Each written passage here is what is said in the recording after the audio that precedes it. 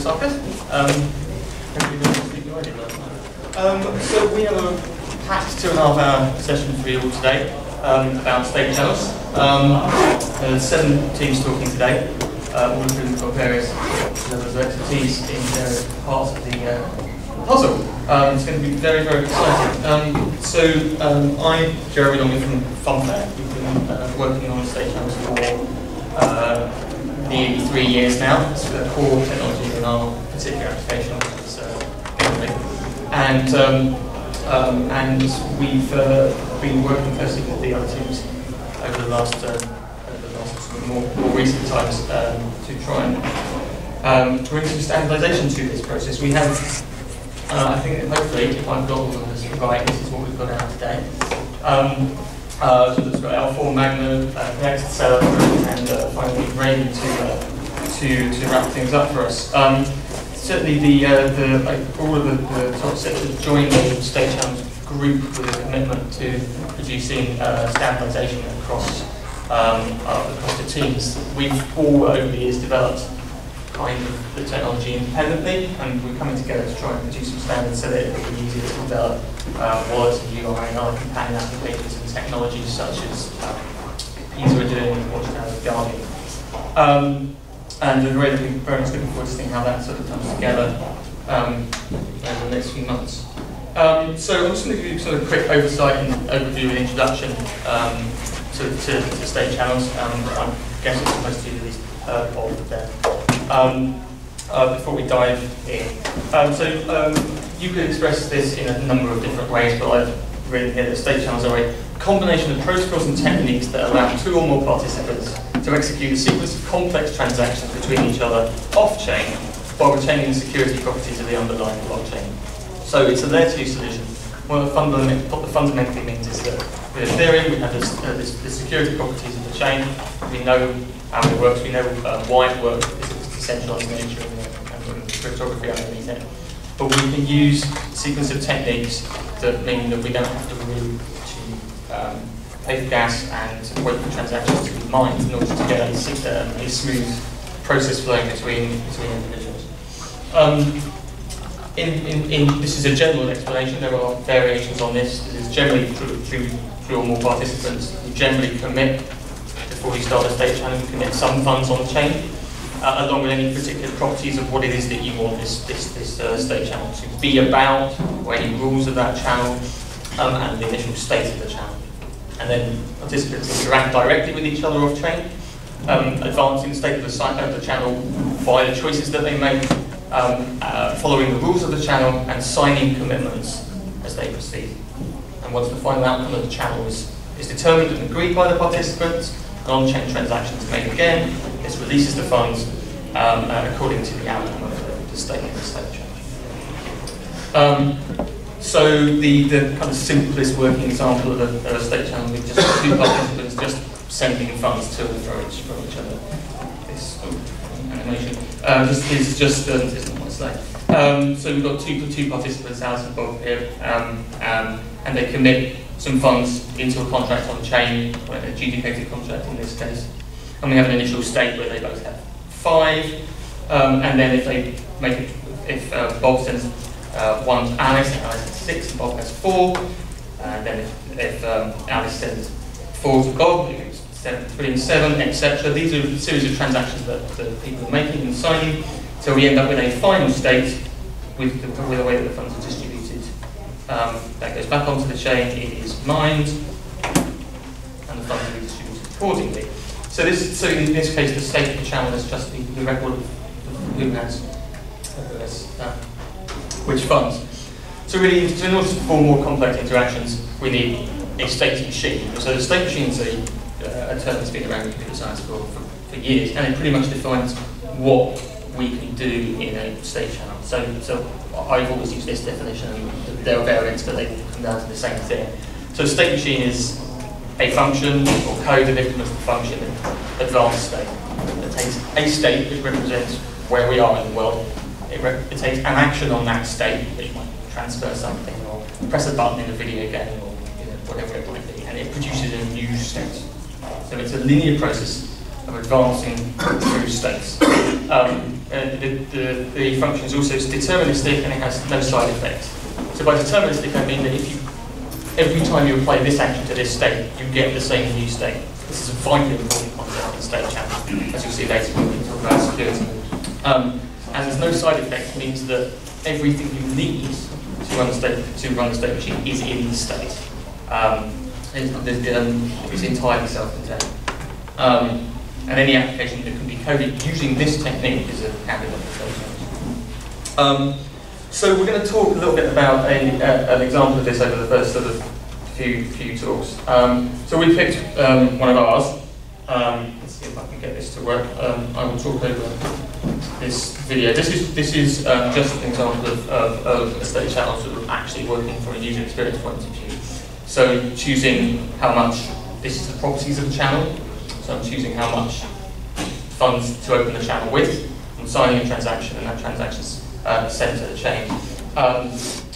So while this is a video, I know this bit takes ages. So behind the scenes here, the other counterparty, which is the house in our Casino example, has also signed a transaction. Is also committing funds to the chain. And so this is the setup phase. Roxton's behaving very badly when this happens. So let's see if I can skip on a little bit. Right. And so when the chain is open, we have the ability to play our game, which is advancing state. So we can make, as a player in this case, we can make a sequence of bets. And there's a random number process here, which we'll talk about in a bit, which determines the outcome of the winnings. And each time the ball is spin, on down in this corner you can see these are the balances of the player and the house of the two people in the channel. And these balances change as the game progresses. So each of these, if we try and think about it as an A and the ball's spine represents a state transition, and then we'll talk about a bit more about that. And then when we get to the end of this is just some stuff verifying this contract. We will want to close the channel. So you sign a transaction, which is what this is what's happening behind the scenes here. You sign a transaction that says the end of the state, the end of the channel is agreed by the two participants. I have this balance, and the house has this balance, and that transaction is marked on the chain. And anyway, that's the end of that. So in order to look at this worked example, we need to do a lot of things, and this is what the first half of the session is going to be about. We need to implement the rules of this game in the state machine. We need to establish a protocol for orderly state transition as the game plays out. We need to implement security against bad actors or missing actors are people who stop participating in a channel. We need to talk about how channels are funded and how you get the money out at the end of that. And then we're going to talk a bit about user interface design. That's pretty much the introduction to this. So I'm going to hand over to Liang from L4, who's going to start working our way through this. Okay, everyone, this is great. So yeah, the way that we're going to be going through this is I'm going to do a bit, Tom's going to do a bit, and we're going to explain just one part very clearly that we standardized for state channels. So this is specifically the state progression protocol and how you move state forward. And we're going to go through the example of roulette. But before we do the roulette example, I'm going to explain the abstract what's in the state. So let's dive into that. And I'm just going to set a timer for myself so I know when to progress. So what does the state contain? And again, if there's questions, please shout them out, because this is it took a long time to get to the point where this was all agreed upon. And if there's anything misunderstood, it's very useful to clarify. So what is in the state? In English, this is exactly everything. So it's a pretty comprehensive list I'm going to go through. And they're pretty self-explanatory, but I'll go through them. So obviously, in every state object, you need to know who's involved. And the reason why is because this is a fixed set of people, unanimous consent protocol. You need to know that, and so it's in the state, the list of addresses. 2 is the chain identifier. Is this mainnet? Is it Robson? Is it Ringby? What is this? Is it EOS? Whatever it is. You need to know what the chain identifier is. 3 is a unique identifier for this particular channel. So that's just basically one number for all the channels you ever use as a client. You keep a track of that. Fourth is the challenge period. So if you need to go to the chain, you want to know how long are we going to wait. So again, this is per state. You keep track of this. The latest version number, obviously, because this is state channel, you need to keep track of each time you're incrementing the version number. And again, these are somewhat obvious, but it's important to know this is in every state object, and you'll see why in a bit. There would be outcome of the state. This one's a bit more nuanced if you're not familiar with state channels. Every single time you update the state of your channel for all channels, you keep track of if this state were the last state ever. You know, for example, in the roulette game, you'll see some examples of this. If it just ended there, you need to know who gets which money, right? Is it a final state? In state channels, there's a notion of like, are we done for sure? And if everyone signs off on a bunch of final states, which I'll show, you can know that you do not need a challenge period because there's a notion of finality. You're not going to progress further from this particular state. You sign off on that. The definition of the state machine, which Jeremy just described as a necessary and important part of state channels. What exactly defines how you move from one state to the other? And the application-specific state data. Obviously, like a state machine only makes sense if you're passing in data to move through with. And then the most obvious piece is the signature of the turn taker. Now, normally, maybe in state channels, you're familiar with like you sign each state update with everybody, but we're going to describe how actually that can be a bit more simplified. And for each individual state, you just need one signature to move it forward. So that's in English. Yeah, question. So it seems like some of these are initialized when the channel's created and then they never change, but then other ones of them are. Yeah, exactly. Okay. Yeah, I'll show you exactly that in a second. So this is what I just described, but with solidity types. Okay, so like it's pretty self-explanatory. Some of these are addressing some of the numbers and they're dynamic data types. And you can see, to your question, that some are fixed, some are dynamic. The fixed parts stay the same in the entire iteration of the state channel game. So in our roulette example, you'll see all this. The same people, the same blockchain, the same unique identifier for this channel, the same challenge duration. I'm not going to. We could make this dynamic, but it's simpler if it's kept static. And the same state machine, which is what we call the app definition. And you'll see why it's an app definition. Variable is the turn number. It goes up. The outcome changes based on the situation that you're at in the game. The app data obviously changes because you're progressing the state. Because its final changes because you might get to the end. And the signature changes because each time you get a new signature. So this is very specific, but it's important to keep in mind all these properties as we explain. So some things to keep in mind. Each individual state has a mover. And so here you can see an example of how state is progressed between kind of two people. This is Alex and Bob situation here.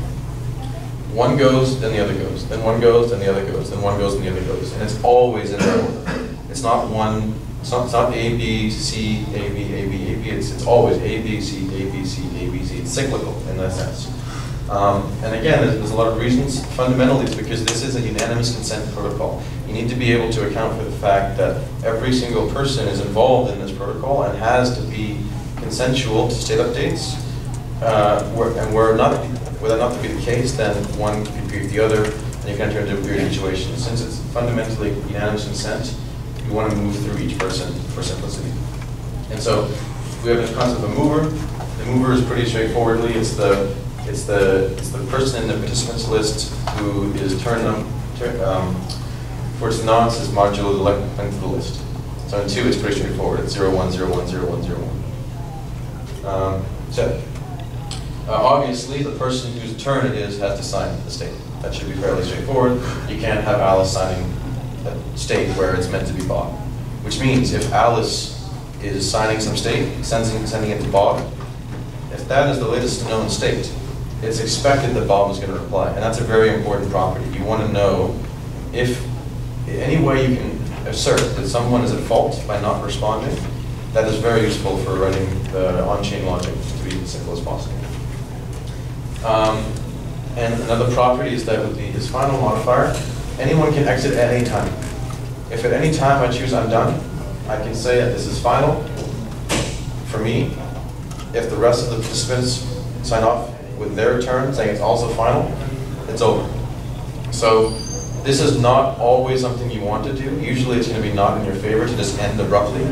For example, and you'll see in the roulette, if you want to end abruptly when you're expected to be making a move, such as like rolling on the machine, then you're basically what you're doing is you're boarding. Usually this is a quick property, but it's a useful property because you do not want to have your money locked up. So the main point being made here is that you should want to be able to exit at any point in time if you choose, since your money's not locked, but probably you're going to be losing out because usually it's a forfeit operation. In a payment channel example, it's more simple because you can end a payment channel at any time, and so declaring as final is saying, I'm done with the channel. And then some of the core state channel transition logic is operated on by this valid transition function. The way that state is considered to be validly progressed is that the valid transition between any two function returns true. So you take two states, S1, S2, it should be true, S2, S3, it should be true. And the most basic possible example I can write on the slide is a counter. In a counter, this application would be, there's a number, the next logical state is that number plus 1. Okay, so here you can see the most basic statement which defines that state machine. You want the S2 counter to be S1 counter plus 1. If it's not, obviously this error will not be a true outcome. And so that these functions return. Yeah, no question. So Jeremy was talking about advanced state. Is there a difference between advanced state and valid transition? Yeah, so this is a nuance we want to be, I can explain it now, but it's a nuance that we didn't want to put you on the slides, but basically, I'll say it as clear as I can. Valid transition is a function which defines that if you have two states, if you run valid transition on them, it should assert true. Advanced state is, from the way we look at it, more of a functional interface on top of this function. And you can think of it as, if I have some state, and I want to advance it with an action, so let's say for tic-tac-toe, I have a tic-tac-toe board, and I want to place the X on the tic-tac-toe board, then the result is the tic-tac-toe board now with the X on it. So we have three things. We have the previous board, we have the action, we have the new board. You can write a function, valid transition, which says, take the hash of the previous of the new state with the X on the board. That's variable 1. And then run an advanced state for the old board and the action, and you get the output from that function, and compare, is the hash of that equal to the hash of the new state being proposed, which is S2 in this case. So if the hash of basically the second state is equal to the advanced state of S1 plus an action, that is a valid transition. So this is just a slightly higher level abstraction, which allows for that type of application to be built, and also for this kind of application to be built. And since this is more about the standard of the state progression protocol and not necessarily standards for how you write applications from a developer point of view, or maybe that's a bit simpler to think about, I'm showing this slide. Because this can be non-deterministic, right? So there's one thing I didn't, well actually it can't be because it's pure. And so it actually is deterministic based on the state. Yeah. So you don't have access to the action, so essentially you have to be able to tell that it's a valid transition without knowing the... Yeah, so like I mentioned in and for this, yes. However, like that thing I mentioned, you can write on top of this, generalized version, and you do have access to that. Okay. And that's more of a way of describing. So for example, I think like Arjun could be defined in terms of this. I was just thinking in general, essentially, like if it was hard to, like if the state transition was complicated, then potentially without the action, it might be hard to actually like calculate whether or not S2 properly came from S1. Well, yeah, I always put the action in the state of S1. Right. So it's just like how you define these things. Yeah, that's why I'd recommend it for application building purposes. For the raw protocol definition, I think this is a simple abstraction. So that's my part of the talk. Tom is going to describe that description in the context of the Okay, thanks, Liam. So what Liam just explained, I guess, is the structure of these states that are going to form the state channel. And what I'm going to start off by talking about is how you actually write an application that runs in this format. And the application that we're going to focus on is based on the roulette application that Jeremy produced. But we're going to simplify it slightly for the purposes of this talk. So what we're going to look at is this example, which we're calling red-black roulette. And red-black roulette is basically just roulette, but you can only choose the red numbers or the black numbers. So if I just run through how this works, each player either picks red or black. And I say each player, we're looking at a two-player scenario where that's confusing. Well, we've got a player and a house. So it's the two participant state channel here that we're focusing on. One participant is the player, the other participant is the house. So the player picks either red or black. The house then decides an amount to wager on that colour. The house decides whether to accept the bet or not. The roulette wheel is then spun, and it generates a random number between 0 and 36. And the player wins if they chose red and it's even and not 0, or if they chose black and the number is odd. So the interesting thing here is going to be that third point, where the roulette wheel is spun and it generates a random number between 0 and 36. And we're going to be looking at how you actually do that in a state channel. And as a spoiler, the answer is you do a commit reveal scheme, which probably you're familiar with, but I'll explain a bit on the next slide. So in order to write this in a state channel, we have to break this process down into a series of different states and define which transitions are allowed between those states. So in the case of roulette, we're going to end up with this state machine here. So we start in the top left-hand corner in the start state. And the start state just stores the balances of the house and the player. So when they enter into the state channel, they're going to land in that state, and those amounts should match the amounts that they've deposited into the channel, as we'll see a little bit later. The next step is the propose step. So this is the thing that the player, so as Liam said, these players take turns. So we're going to start in the start. Propose is going to be the thing that the player does. The house is going to respond with accept. The player is going to respond with reveal, and then we're going to go round and round, taking turns in these states. So to start, to kick off a game, the player formulates this propose step, and in doing that, the propose step has balances. They include the wager. In this case, the player wants to wager 2. They choose their colour, and then they commit to a random number. And they commit to a random number by providing a hash of the number they've chosen, in this case 4, and some secret value. And that's the thing they bake into the state, and they send that over to the house. And now the house takes a look at that, they're like, am I happy to accept this bet? They decide yes, and so then they reply with this other state. So they take everything that is in the proposed state, and to that they add their random number. So we're actually doing a one-side commit reveal, but that's fine. So at this point, the house is, they just pick their random number, and then they send that back to the player. Now the player at this point knows whether they've won or not. They can see the house's random number, they know what their random number was, and their next action is to reveal this state. So the reveal state has the final full position. So to calculate that full position, they add together those two random numbers, modulo 36, 37, 36, 37, to generate that random number between 0 and 36. Then they calculate, they reveal their salt that they use to hash their random number, so that the house can verify that they're not cheating, that the number that they're using is the number they've committed to, and they calculate the winner, and then they update the totals appropriately. And then they can continue round this thing as many rounds as they want to do. So these are the different states, and this is how we're going to model this roulette game in our state channel. So when we're actually writing the state channel contract, we need to encode these states, and we also need to encode the valid transition rules between these states.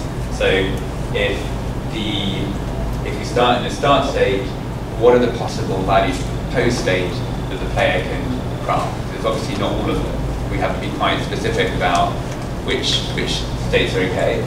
So what I'm going to do quickly now is just go through for each of these transitions what the rules are, and I expect you can probably start guessing in your head what these rules are going to be. So the first rule here is the house balance can't change. So we can't have the player like formulating a bet and suddenly like taking all the house's money. Similarly, player balance can't change. This is kind of like basic stuff. The wager has to be smaller than or equal to the house balance, and the wager has to be smaller than or equal to the player balance. Choice has to be red or black, and that's it. So these are just like pretty much like data validation things. This would have to be coded up into a smart contract to check that two things are valid. Do you have to put in a smart contract, or you can assume the house will not sign, then it's not invalid anyway? It has to be coded into a smart contract, and the reason it has to be coded into a smart contract is if we end up having to dispute a step on chain, the chain needs to be able to check. Like, we'll come to this later, but like one of the problems about Liang could cover this later, but I'll just like just review. One of the problems in state channels is if one player stops responding, and that's the thing where you need to get the chain involved, and you have to be able to say, you know, like, you're not responding, I'm going to challenge you on chain to provide the next state, and the chain has to be able to check whether the state you provided is a valid transition. So these rules do need to be coded into a smart contract, and this is like the bespoke part that each different app you're writing.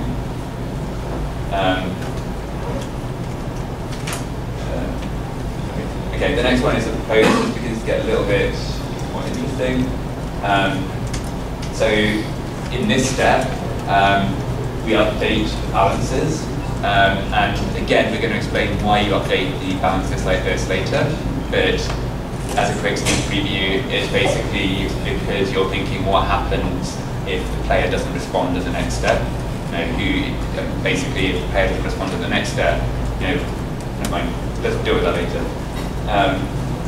So these balances have to update like this. That's the interesting part, and then there's some bookkeeping stuff, like the wager shouldn't change, the choice shouldn't change. You can't have the house changing the player's bet, and the random commit shouldn't change. The next one is the accept the reveal. This is where like most of the logic of the actual application is.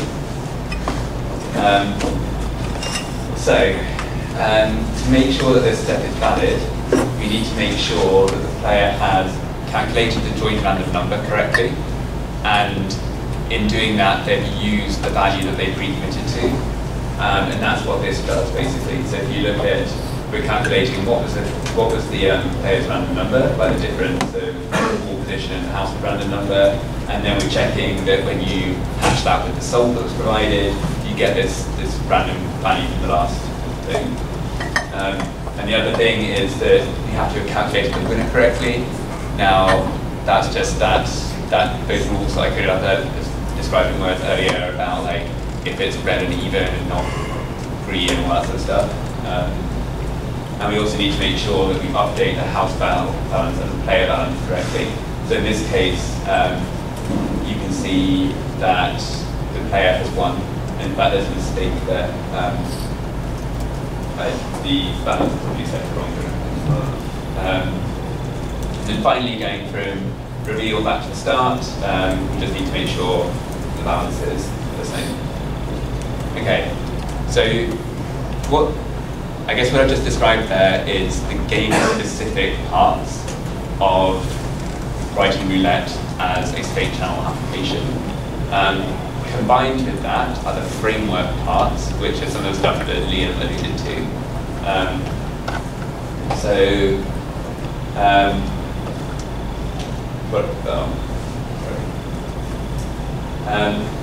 So here's the state. What I'm showing you here is how we actually take that game-specific part and put it into the state channel framework. So this is the state that Liang introduced. And this is how it maps on to that start state that I showed you in the game. So we've taken that game-specific stuff and we've put it into a load of framework stuff. So we've added things like participants, the addresses, the assigning addresses of the participants stored in an array. We've got the chain ID, the channel nonce. The channel nonce is picked by the players to make sure that the channel ID is unique, and I'll show you that in the next slide. But this app definition, by writing red and black roulette there, I mean the address of the on-chain smart contract I've coded up the rules I explained to you in the previous slides. Turn number is starting at 0. It's the first state in the thing. The outcome is what people would get if the channel stopped in this position. That's the house balance and the player balance from the state. You can just see, and then we've got, it's not final and signature. So we've got like the game state and the game rules, and that's put inside the framework state, which has this extra stuff. And there are also some framework rules which define the how these states are allowed to update. So the framework rules cover things like participants can't change, the chain ID can't change, the turn number must increment, and so on. And I don't think we're actually going to go over those in these talks, but you can find those. I can find out more about that if you're interested. Okay, so this is how we construct the initial state, and this is what the player would actually craft in their software.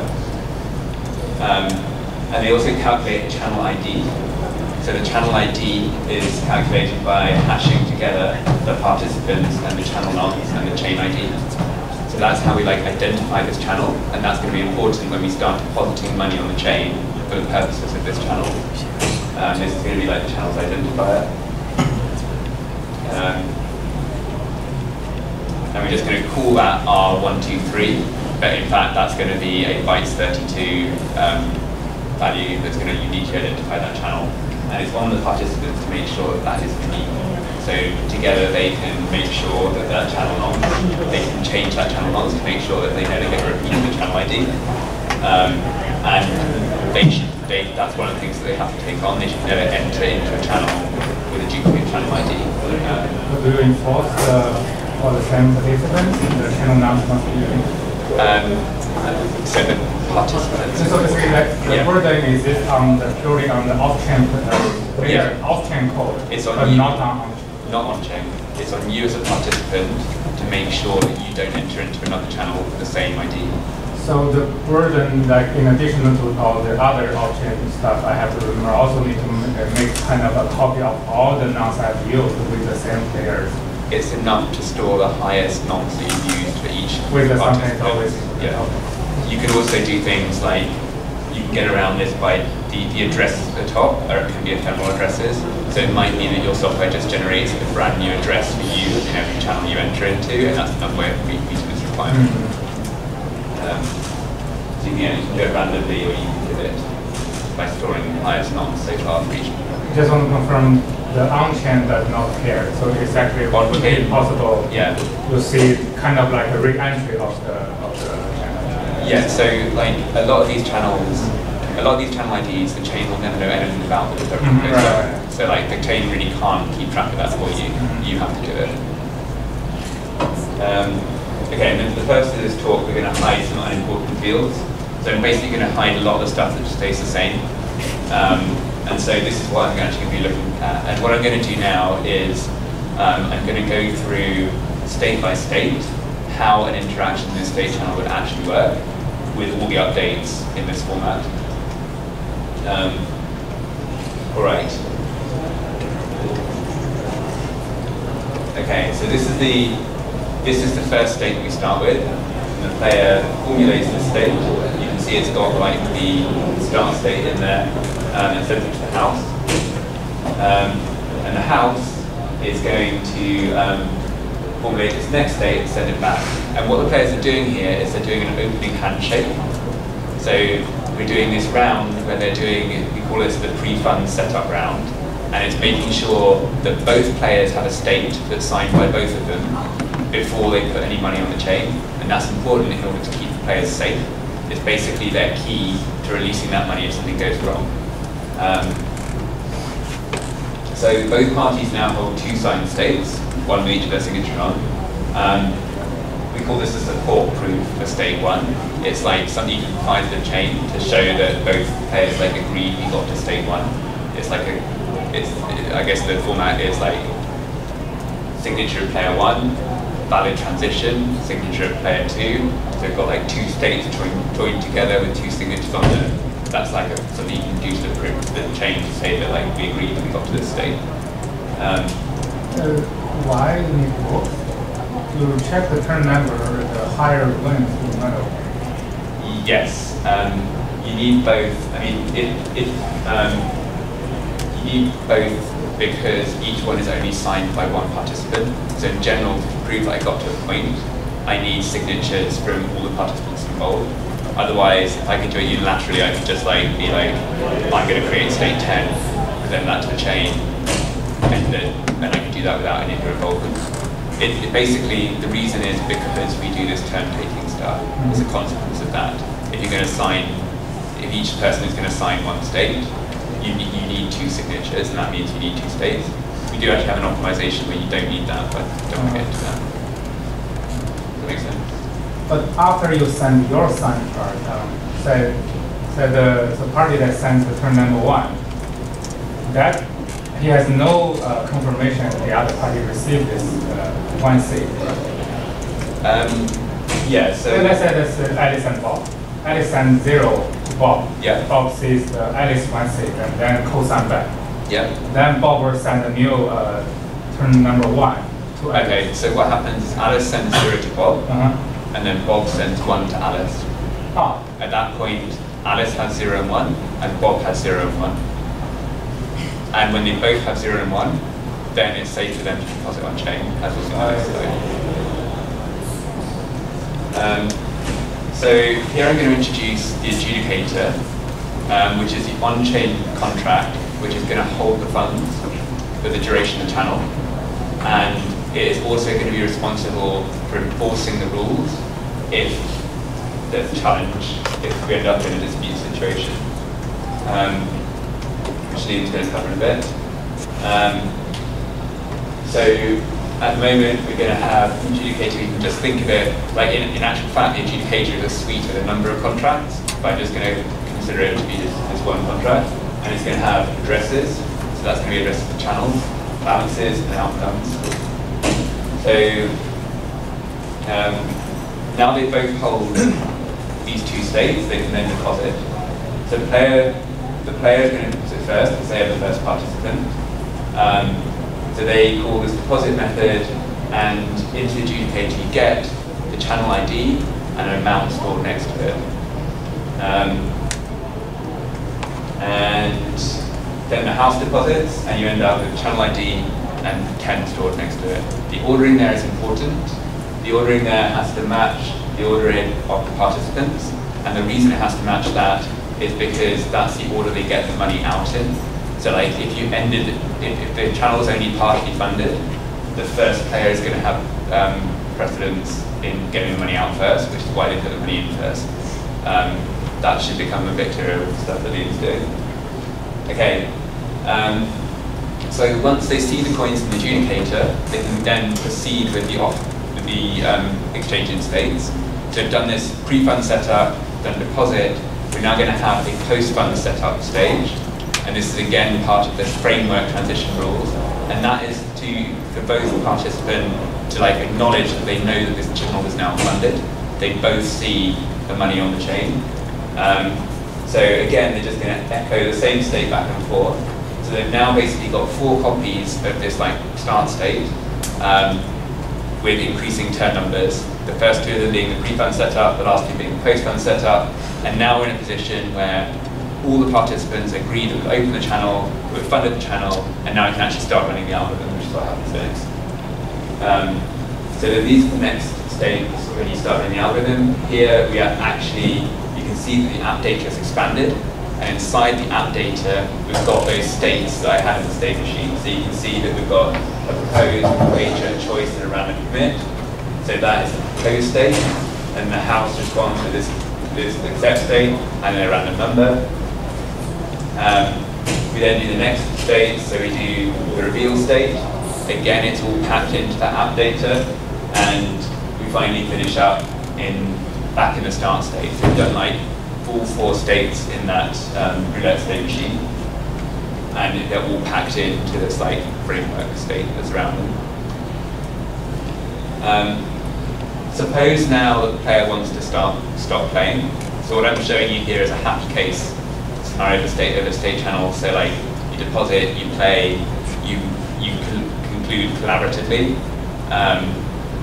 So in this case, what happens is the player then signs the exact same state, but putting its final to true.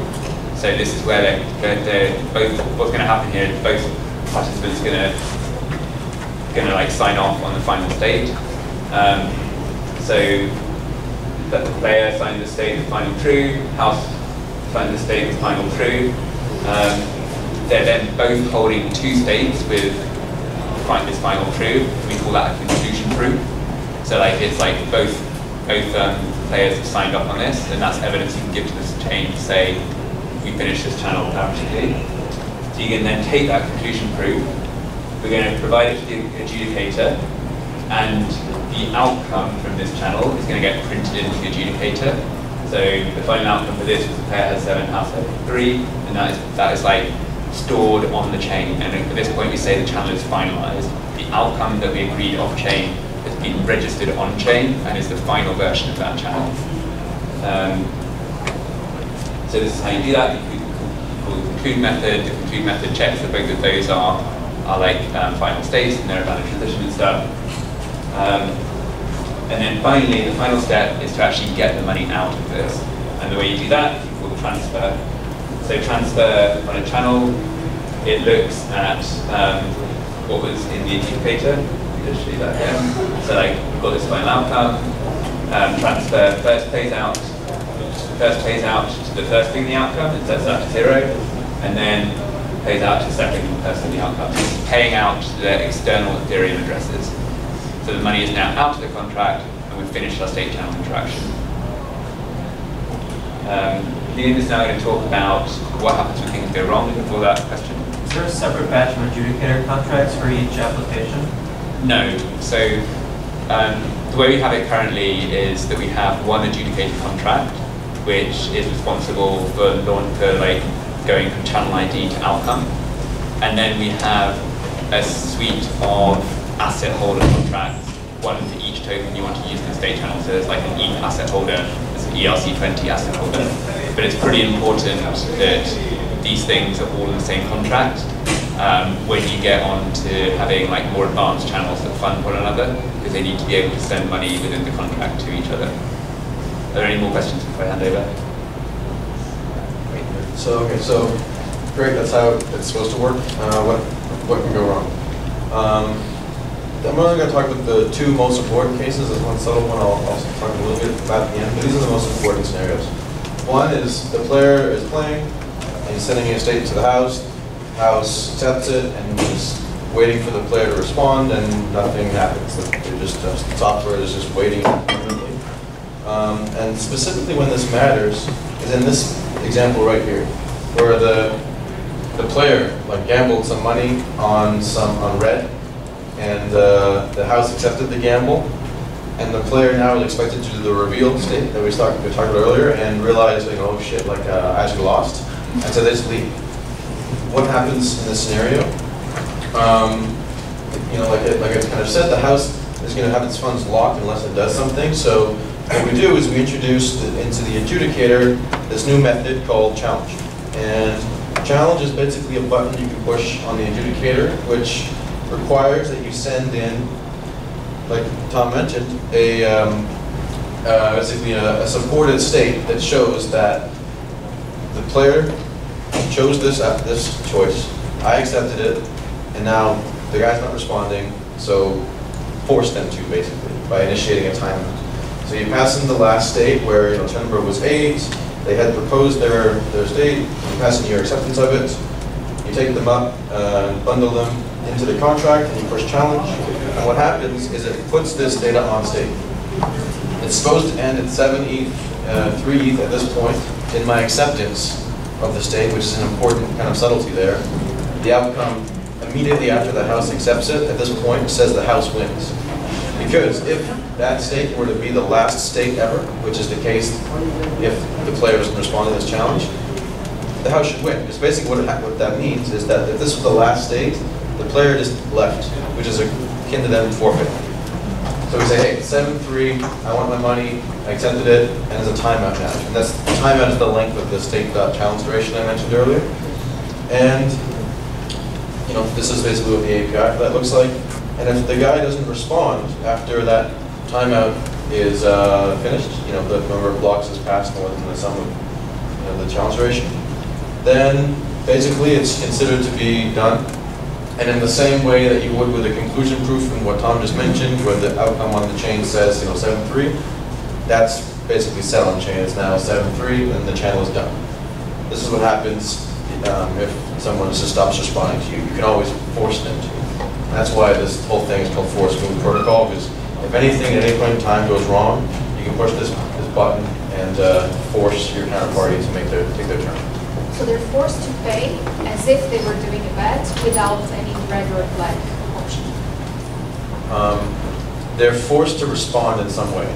They have 5 each. They both put 5 each in, and in the state, in this, when the house accepted the bet that the player made, the outcome was changed to be such that the house won at this point. The house accepted the bet, I now get the money, and if the player provides a reveal state after this, that is the one that calculates that they were the winner based on that function that we mentioned, then it would change to be that the player won in the next state. However, alternatively, maybe the house won, and the house it would be the same as this situation. So that's basically what happens here, is you force them to make them move. And the only logical thing that they can respond with is something that passes the valid tradition test that we talked about. So you're forcing the state machine forward. So that's a challenge. However, there's another version of this where maybe the player just was gone for a little while and they weren't actually trying to not respond because they thought they lost. Maybe they actually did win. They just closed their laptop for 20 minutes or something like that. Lost cell phone signal. Yeah, they lost cell phone signal or something like this. Basically, they should be able to respond, right? That's why we have a timeout. And so, pretty straightforwardly, you can imagine this state exists, which is the one I mentioned a second ago. Actually, I swapped the 7 and 3. I didn't do it consistently. In this case, the player gets the 7 because they revealed, and in fact, they did choose a good number. They chose red, it was red. And the most they should be able to do is take that, go to the adjudicator, and respond. So we introduce a new button called respond. You just pass in that latest state that you signed, which is a logical transition based on all the rules. And then you'll be able to see that the challenge basically gets erased. And they can keep moving forward in this case. You can just keep playing the game off chain until something else happens. Maybe they decide to conclude, maybe there's another challenge scenario, whatever ends up happening. The point is they weren't malicious, they came back, everything's okay. And the chain allowed for this to be safe. So those are that's 99.999% of the failure cases. The only other failure case, which I didn't put slides for to super quickly explain, is maybe the player decides to put some super old state, way at the beginning when they were back at 5-5. Then what you can also do is the third button is checkpoint and pass in the future state that's way in the future, at turn number 10 or whatever, and it'll effectively slash the player because that's the most obvious case of them trying to cheat. But that's the more edge case software error situation, so that's why I didn't want to explain too much in the slides. These are the 99.99% cases of actual on-chain operations you need to do with a channel. So that's the respond function. That's it. So yeah, maybe we can see a couple questions. I think we have 2 or 3 minutes. So yeah, any questions? Do they have an incentive to respond if they've lost, but they want to keep their reputation as having uptime or something, the player? If they don't respond, then basically there's an on-chain artifact saying at some point they were expected to respond and they didn't. So if you were keeping track of reputation, then you probably would take that into account. So they wouldn't necessarily just get a call for not responding. It's kind of hard though because it's a non-attributable fault. You don't know if it's a challenge on chain, whether I didn't respond to you or whether I responded to you and you ignored it and launched a challenge on chain anyway. So one thing you could do is you don't have to make the numbers all line up exactly. You could make it that you lose a little bit more if you don't respond than if you respond saying you lost. Then there's always at least some incentive to respond. Yeah, there's all kinds of ways you can optimize the outcome distribution based on scenarios. This is the most basic cases. Yeah. Yeah, for that challenge, are you settling on chain, or are those funds locked in the state channel for everyone to lose response? So I guess what happens, so if you launch this challenge and the person doesn't respond, then that channel becomes finalized on chain, and at that point it's unidentifiable from if you've concluded it. All it means is that you have your channel ID and your outcome in the adjudicator. So at that point you just transfer out your funds, just like we did in the example where we concluded it collaboratively on chain. So like in the happy case, basically we've got to exactly the same situation we did in the happy case where we have channel ID, outcome on chain, and then we can release the funds. You know, if a player doesn't respond, can you automatically release the funds from the state channel to the chain? Yes. So if the player doesn't respond, you wait the timeout. That's it. So if the player doesn't respond, you wait this timeout. After that timeout is finished, you're then in exactly the same situation in that the channel is finalized on chain, you've got channel and outcome registered in the adjudicator, and then you can use that to transfer the funds out. I think we're 1 minute over now, so I want to make sure we don't go too far. We can do one more question? We can do one more. Okay, there's one more question. Otherwise. How does the contract know that time is up? Like, does the house need to send another transaction to say, like, hey, you missed the challenge period? No, it's like it's basically like when you actually want to interact with this, like it's not literally, the chain does not actually literally say like, hey, the time is done, like the check mark alludes to. It's more so the next time you interact with it, there's a check which checks there's a time up now, which did it. Effectively, that's kind of what happens. You don't really need necessarily to have a check like a Boolean flag saying time's up, because you can see like there's a challenge and the block number is clearly greater than that. So you don't really need to register that check mark. So put another way, you just watch client side and then you just go to withdraw, because you know that the time's up, and then when you go to withdraw, it checks and says, yeah, the time was up, so it kind of lazy evaluates it.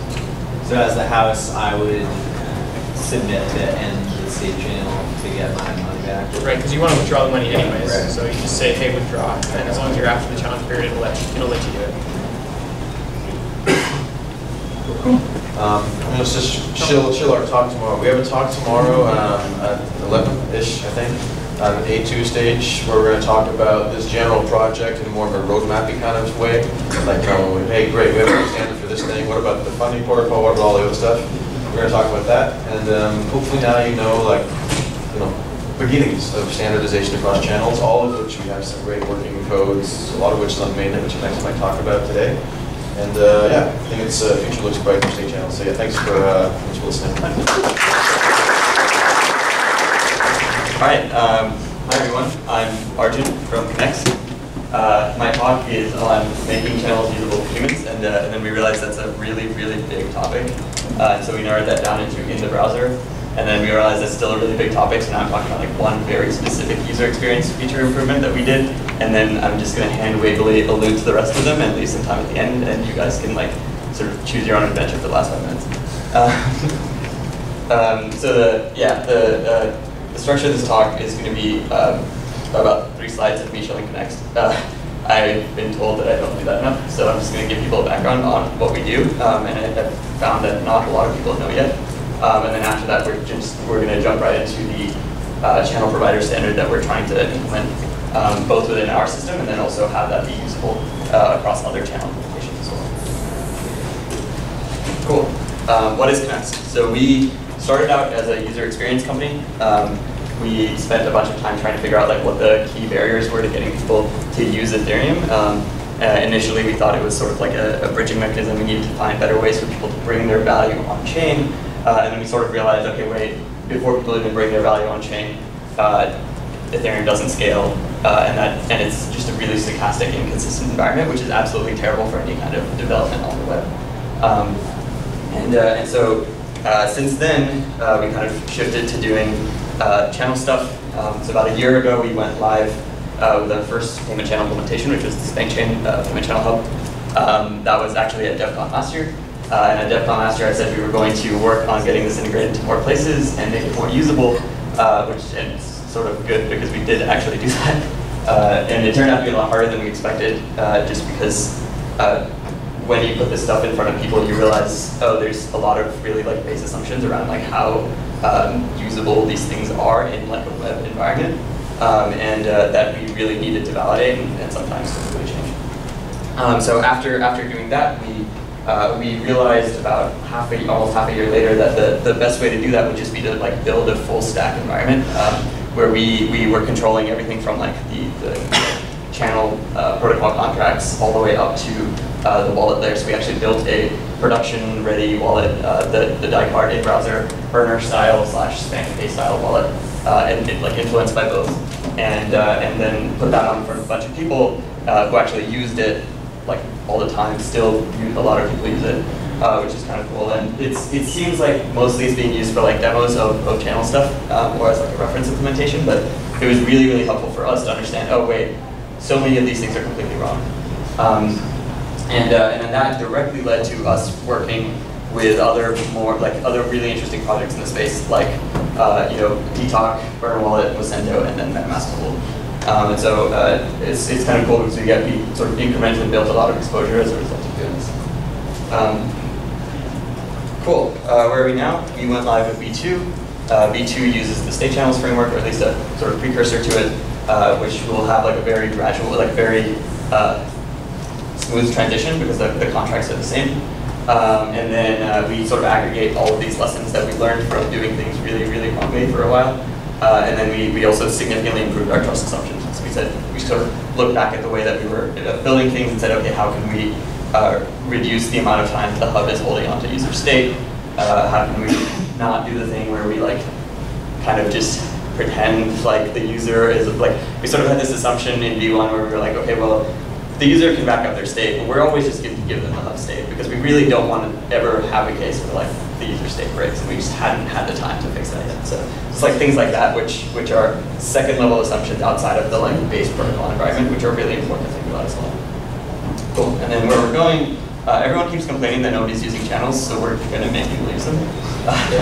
This is sort of where we're like trying to integrate in the next few months, and then hopefully do more from there. So we're trying to like build this open ecosystem that people can tap into, and then eventually decentralize it a little bit more like what Wave and Lightning look like. Cool. Sorry for being shelled. Back to state channel roulette. Okay, so how can we make state channel roulette safe and easy in the browser? And this is actually like a harder task than most people realize, because there's a lot of the sort of common things that people talk about, like how do you back up user state in the browser? Browsers are a really insecure environment. You don't want to put your keys there, but you do want to put your state there, but you also do want to back up your state somewhere else. And then you have all these other headaches like, okay, well, in reality, users aren't just going to be on one browser all the time. They're probably going to want to have their channel available on multiple different devices. And like when you do that, how do you actually share state between all these devices? We kind of decided, okay, let's just focus in on one very specific problem, which is the biggest user experience hurdle we've seen so far, which is that the hardest part about using layer 2 is that layer 1 is awful. and like any point where layer 2 touches layer 1 is sort of the biggest user experience nightmare. A really good recent example of this is we spent like a year with our channels on mainnet, never ran into this problem until about 2 weeks ago when the whole Fairwind thing happened. And then out of nowhere, users started saying like, hey, like I'm not able to deposit into my channel. I'm not actually able to like put money in there. What's going on? Is your stuff broken? Like, what is happening? And we were like, what the hell is happening? All of our stuff says it's fine. We don't understand that. Anyway, we actually looked on Etherscan. We realized like user transactions were taking 6 hours to find. And so like our contract implements a timeout because we don't want users to sort of deposit and then just like leave, or say that they're going to deposit and then just like leave it forever. And this is sort of a safety mechanism, both for, like mostly for the user, because we were like, okay, well, if a user forgets to deposit or something goes wrong, like a message just doesn't get sent or something like that, we don't want them to have an unusable channel. And so it's good because it worked, but it's terrible because everybody was like, oh, your channel's broken. So this is a really good example of like situations where you don't really understand like what is going to happen on chain because it's such a stochastic environment. So we sort of, in V2, said, okay, let's not only improve the user experience of depositing and get rid of this timeout, but also try to make it so that users never really have to go on chain, or like really can just pick up their channel and take it with them everywhere that they go. What does that look like? So there's a really interesting existing example of how this works.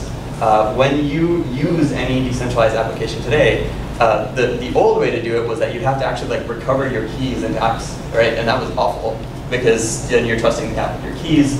Obviously, that's terrible in the browser. As a solution to that, is like we came up with this like key provider standard that like MetaMask implemented, a bunch of other wallets implemented, where you have your key hosted in this remote, much more safe environment, like usually an isolated environment like an extension or your phone.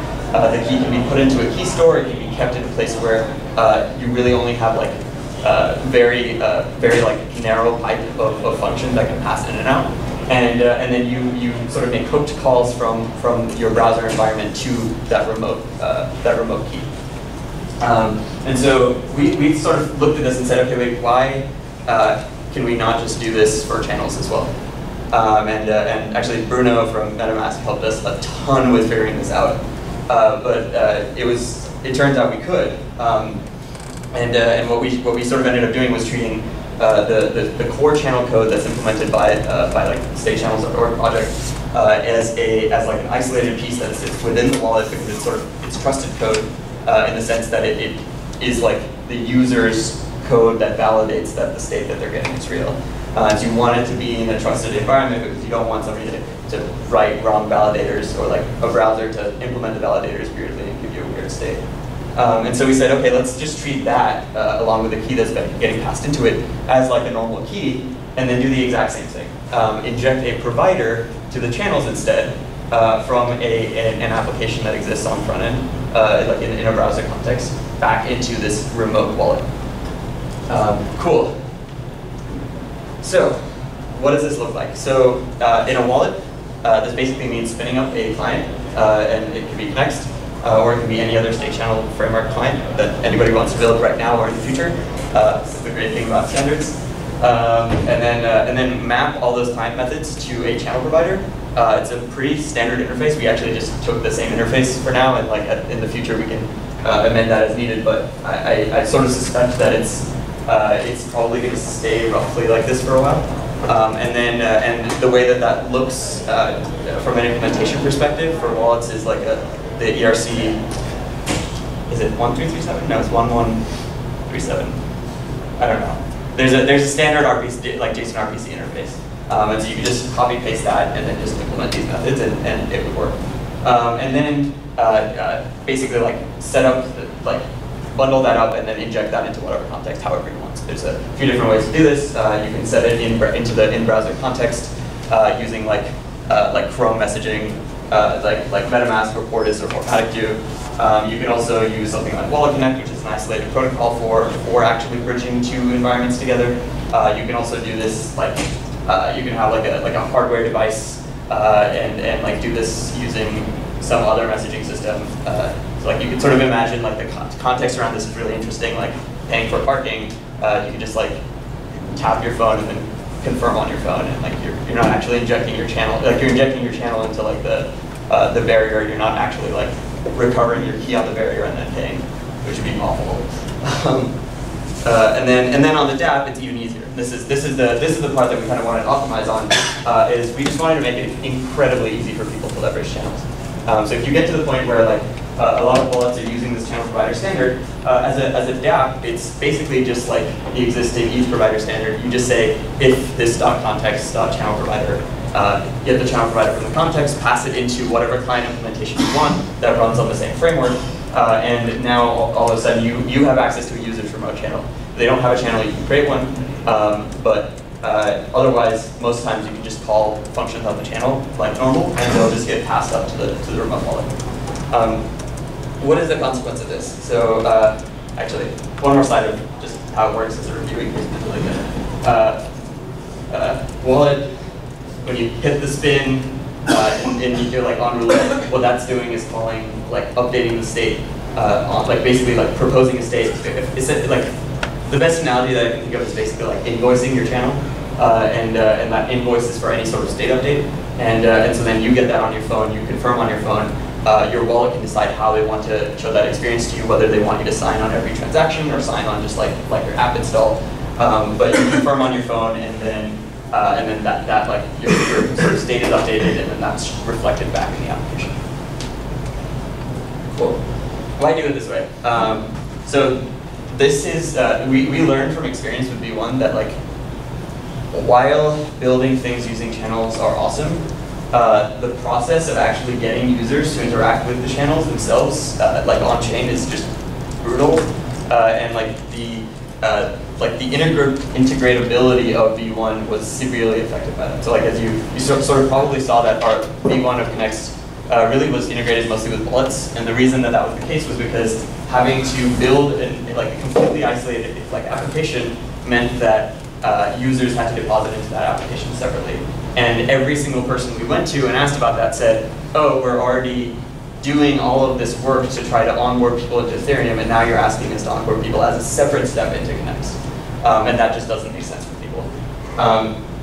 Two, it is actually the easiest possible way to integrate the channels in your DApp. Like, we haven't yet found a way to make it as simple to just make calls to a remote channel than this. And if you do find a way, like, let us know. We would love to make it even simpler. And then lastly, this makes the safety of your channel exactly the same as the safety of using your existing Ethereum wallet. Ethereum wallets are a productized space. Unlike most of the other work that is being done in this space, like Ethereum wallets have like material user traction, and they are being used in production, and so they've had production problems, and they've had things like key leakages, like users' funds being lost, like dependency issues that cause people to get hacked, right? Like those are the sorts of things that like you need to worry about to bring channels to production, and like this does make channels and operating in a channelized environment the same as what exists with Ethereum wallets today. Cool. So that's sort of the channel provider stuff that we've been thinking through. That's live-ish now. It's like on staging, and we're waiting to put it into master. This is another consequence of like having people using V1 in prod. Is like we actually have to like migrate everybody, and that takes time. It's a coordination burden. We can't just like release it, and so we're in the process of doing that right now. But once that happens, you'll be able to use this within like a couple of contexts at least. The other sort of user experience things that we've kind of seen were useful from this last iteration were things like treating your channels as like a wallet. In the state channels case, this is literally true, that your channel is a multi-sig wallet, and that's really awesome because now you can leverage all of the other user experience paradigms that people have been building, like meta transactions. So for instance, getting rid of doing gas abstraction for the user completely, right? Like they're able to deposit into their wallet, not paying gas, make a bunch of off-chain transfers, and then withdraw in a way where the like counterparty or the hub operator or somebody else is the one that's actually paying the gas cost. Transfers to offline recipients, availability is a really big issue on the web, not just because people go offline and because the internet also is a decentralized system that is stochastic, but also because like people aren't always going to be around to receive your payments. So that's something that we really focus hard on. Plug-in state backups with users, so this is things like PISA for watchtowers, but then this also means even just having the user be able to use their channel or their application on a bunch of different devices at the same time, or maybe not at the same time, but at least like in sequence. And then only deploying like on-chain, again, only making on-chain transactions when you absolutely have to. So moving your channel deployment to withdrawal using Crate 2, for instance. Cool. So this is your menu. Is there anything here that you'd like me to cover, or any other topics? Because I think aside from this, I was just going to leave it open for questions. Yeah. Thank you for a great talk first. And just a strange question. Can you try to partner with the mining tools to process your transactions faster? No. That is an interesting idea. To be honest, we haven't even thought of it. We just said, okay, let's So like it's a decentralized system, and it gets more decentralized over time as like we decentralize our hub, right?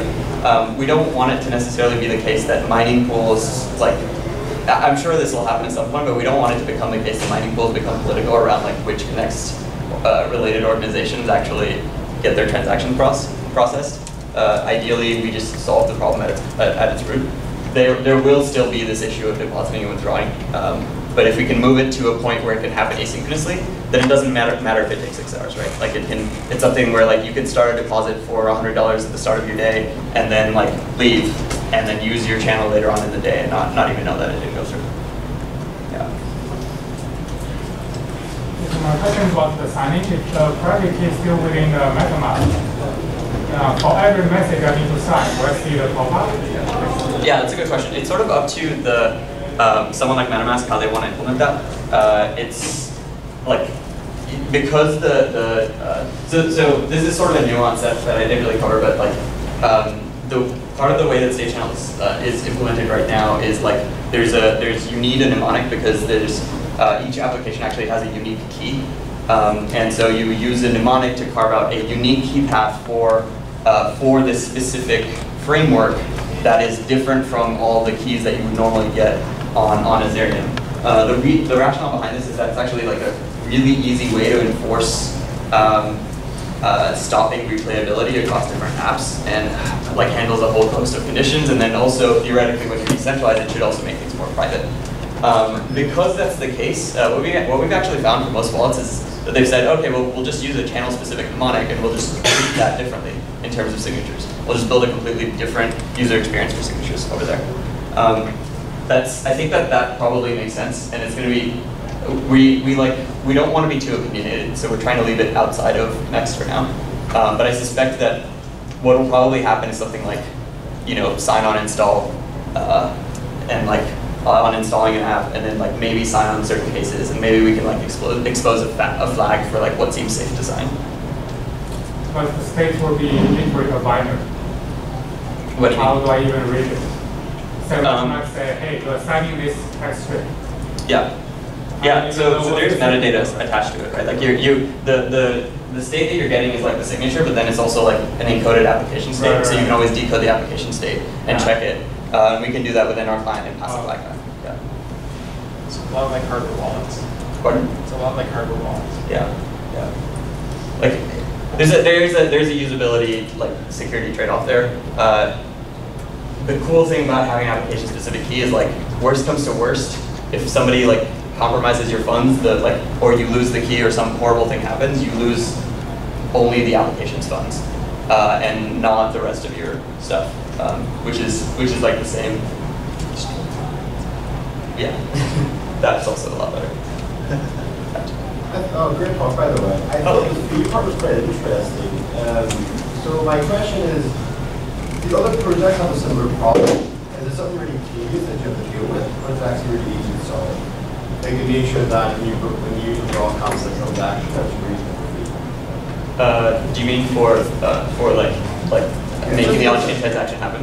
Yeah, the example where the transaction is confirmed in 6 hours. Yeah. So that's actually interesting. So like it's sort of up to the wallet implementer how they choose to do this, right? Like because they're the one, or like I guess the client implementer, right? Because they're the ones that are making the on-chain transaction. In that case, in this specific case, it was actually a transaction coming from MetaMask InstaPay, and then Bruno and I talked about this, and like literally it was just that like it was set to exactly the like recommended, I think it was safe flow gas price, and then he bumped it up like by like 5 to 10%, and then it was fine. But it just happened to be the case that at the time the safe flow gas price was being effectively DOSed. Yeah.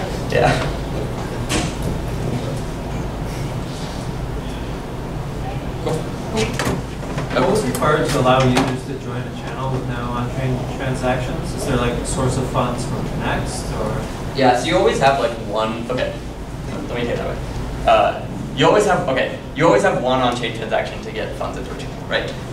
Sometimes it can be paid by the hub, and then they can send you money in the channel. So you can imagine like I buy funds that are already in a channel using like Wire or something like that. In this case, like the user is still depositing into their channel. But we're saying, okay, instead of depositing every single time you want to do anything, like use any application, we're saying you deposit once with your wallet, and then whatever balance you have there, you don't really need to withdraw it. You just sort of keep it there. It's safe. Nothing's really going to happen to it. And like it's completely non-custodial. You can just take it with you wherever you want, and then at some point in the future, if you want to. Yeah. The real thing that we're extremely excited about, like the channel provider stuff, is it becomes like we want to get to the point where like you're able to leverage state channels without actually needing to be a state channel application. So like being able to say like if channel provider, if a channel exists, make this payment using the channel, and if it doesn't exist, then make it on chain, right? And that's automatically going to give like massive scalability benefits for this ecosystem. Oh, I think we got that. We're good. We're good. Thanks much. Thank you. Okay, so good morning, everyone. My name is Qingkai, and I am the co-founder of Stellar Network. Today, I'm very happy to talk about some of the design principles that we got while building and operating the state channel networks in real-world production. And before we get down to some of the technical details, I want to take 5 minutes to talk about the adoption of the state channel. Okay. So just a few months ago, Stellar Network just launched its mainnet, and during the mainnet, we basically released 3 things. The first thing is our user-facing mobile application called StarX, which is a real money esports gaming platform that building on top of the state channel network. The second is that for the game developers, we also released the StarX gaming SDK.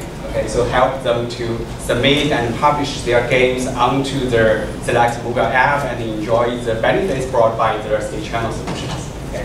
And finally, for the blockchain developers, we also released the Stellar Web SDK that can help the blockchain developers to leverage their state channel primitives like the conditional payment and plugging into their applications. Okay.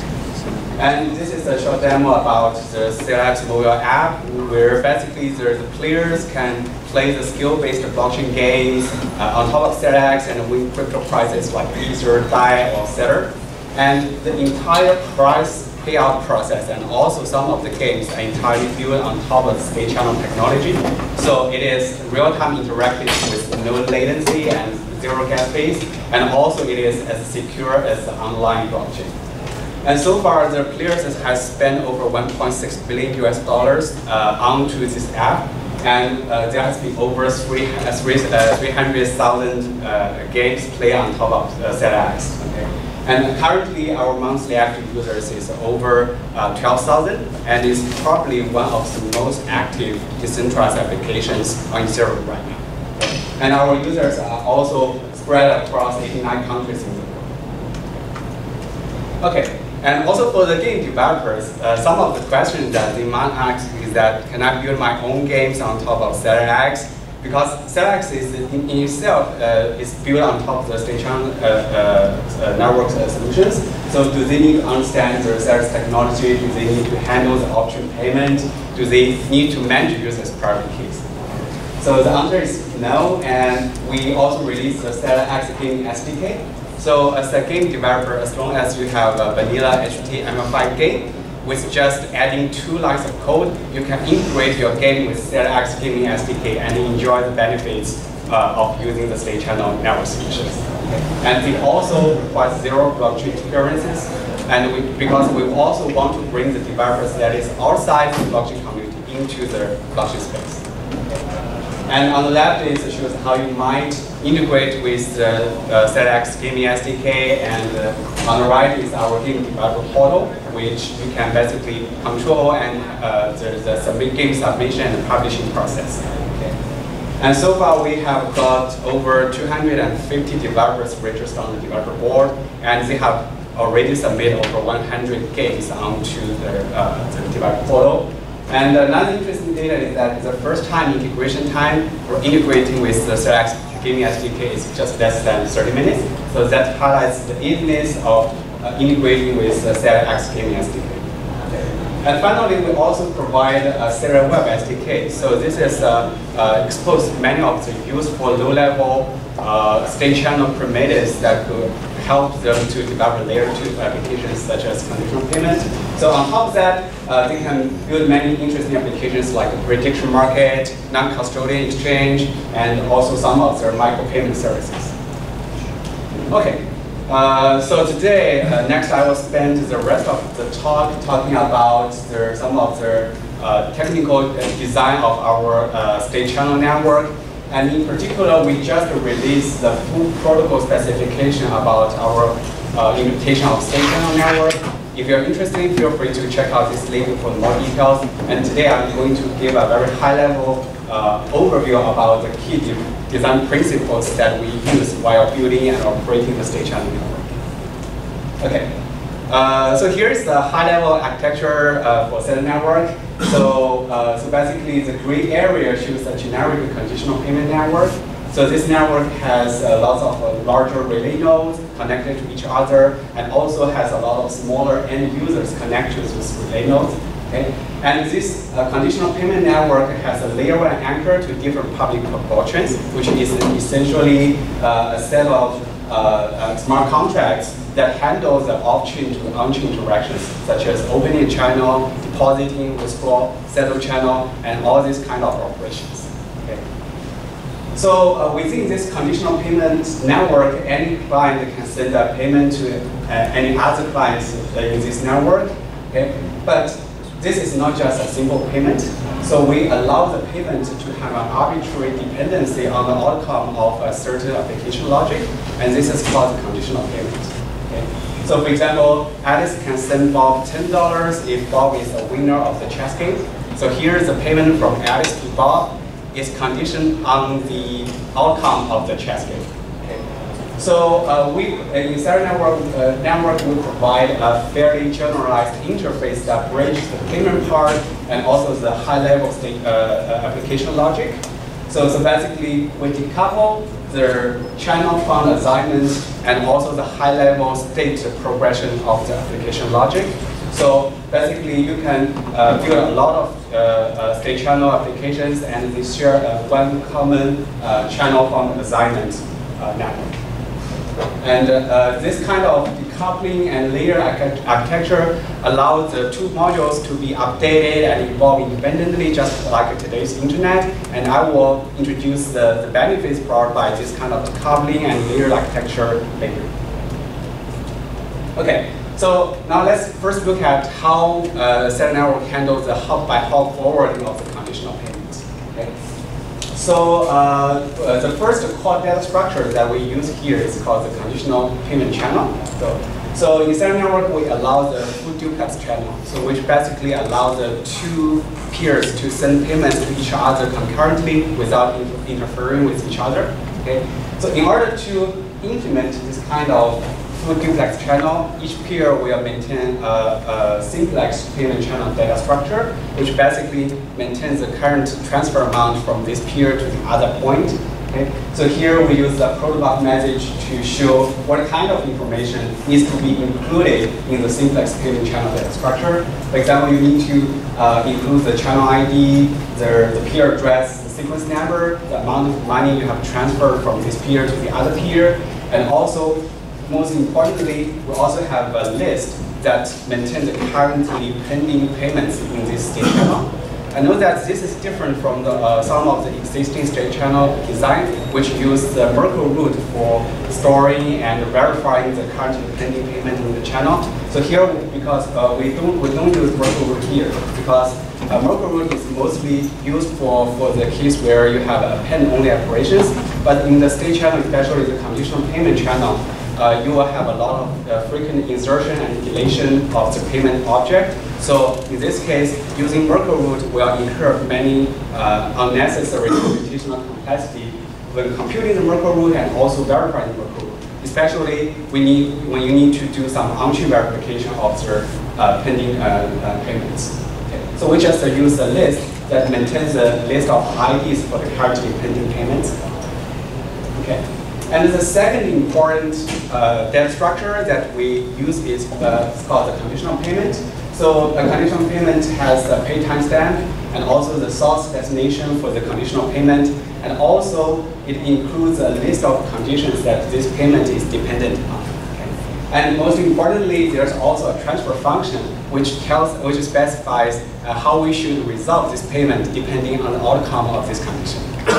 And in here we provide many useful primitives for resolving a conditional payment. For example, the Boolean AND logic means that the source needs to pay the destination the full payment amount if all of the conditions included in this payment are becoming true. But we also provide other kind of resolution logic such as Boolean OR, Boolean circuit, and also the logic to handle the numerical conditions. So basically, the source can send the destination an arbitrary amount depending on the outcome of the conditions. Okay, so here's a kind of high-level overview about the messaging protocol within a single hop, basically how you forward the conditional payment to the next hop. So the first step is that for the source to set up the payment with the destination, it only involves one round trip of messages. The source just say, okay, hey, I request a conditional payment to you, and the destination just responds back. Okay? And when you want to resolve a payment, it's basically saying that, okay, this condition has been finalized, we have finished the chess game, I commit that I can send you the money, then the source and destination will settle the payment option. This also involves only one round trip of messages. And when necessary, the source or destination can also choose to dispute or settle or resolve the payment on-chain in case that there's someone tries to cheat or there's some disagreement about the payment state or the application logic. And also, we use the sliding window techniques in order to allow the source to send multiple concurrent payments to the destination without receiving its ACK. So this kind of sliding window techniques significantly improve the kind of throughput we can get within a single hop. And that's also inspired by the current internet design. Okay, so just to summarize the kind of properties that we got on a single hop level, we use, so this kind of hop by hop conditional payment forwarding is simple because it only involves very few round trip messages. And it also supports the duplex channel. Okay? And also we achieve high throughput also through the full duplex channel implementation and also the sliding window implementation. Okay. So, so currently what I'm talking about is all about the hop by hop forwarding. So what's happening within a single hop. So what about the multi-hop? What kind of things we can build on top of this hop by hop conditional payment primitive? Okay. So what, in other words, what kind of the end-to-end design primitives that we can provide on top of this, okay? And the end-to-end design pattern is also very important in the traditional distributed system and also the internet. If you look at this kind of very classical paper by David Clark with back to the age of the beginning of the internet, you can see that there's also a lot of design patterns for the end-to-end in computer systems. Okay. So our design principles when design those end-to-end patterns is in twofold. First, we want to cleanly decouple the channel fund allocation process and the high-level state progression of the application logic. And second, we want to push the complexity to the edge while reducing the kind of relay nodes complexity. This is to ensure that the backbone network, just like today's internet, is as secure and as robust as possible. Okay, and on top of that, we provide several useful end-to-end design patterns. The first is called the multi-hop payment with Boolean conditions. So with this design pattern, basically the source can pay the destination a full amount if this condition becomes true.